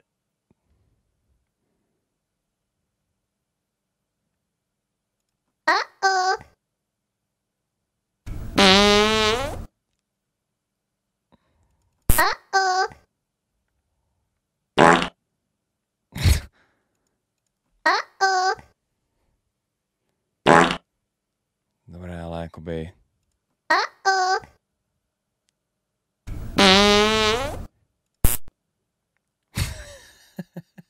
On se 5krát vysral a šel spát. A vlastně odmítl elaborovat. Drž hubu. Co? Ale, víc spí, kurva!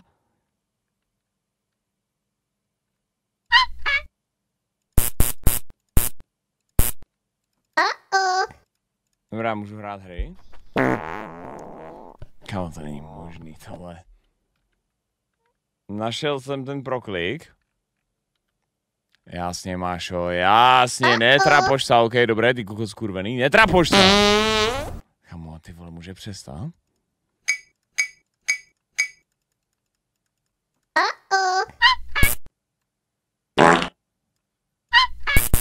Ty mu takhle uklidíš, ale jako nezastavíš ho.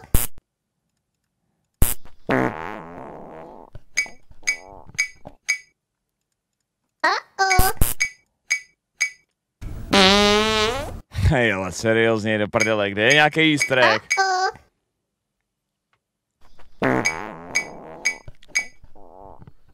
To nevydali jenom takovouhle hru, ne?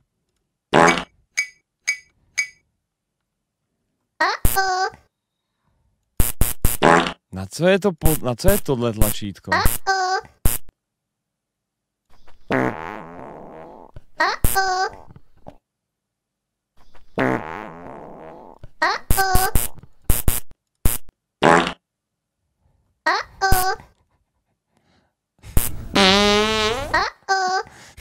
Konec, ty vole.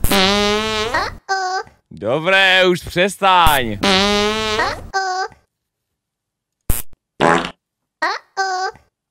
A počkej, ty už vypadá unavený.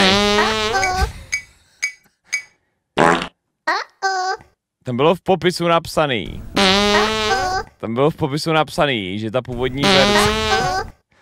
původní verze se bugnula, protože on prostě umřel. Kvůli tomu, že se tam zesral.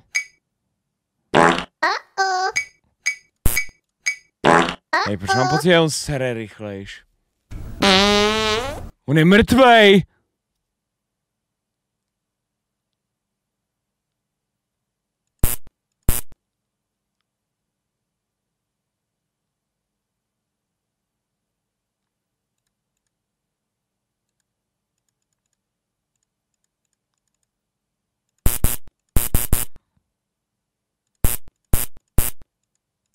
On umřel kvůli excesivnímu sraní.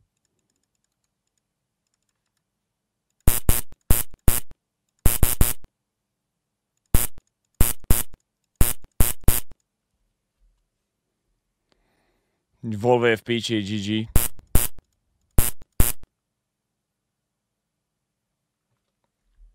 To ne.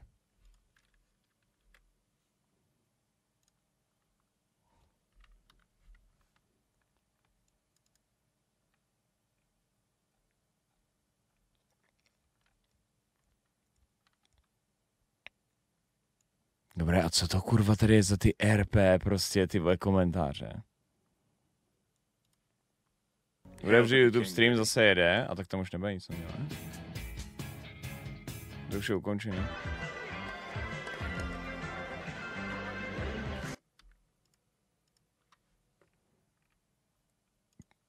Já ho nezabil.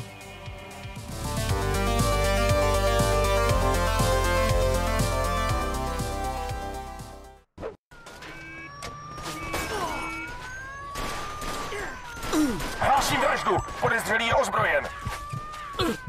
Potvrzuju. Tak asi si dáme rychlý repete, dámy a pánové. Jste ready na repete? Asi si dáme dneska reset raníků. Jste ready? Tak si dáme reset dneska, dámy a pánové. To bude zajímavý. To je zajímavý den dneska. To je dneska velice zajímavý den, kamarádi. Tak, to se mi dlouho nestalo. Tak si dáme jeden rychlej resetíček dneska. Wow, dobrý no.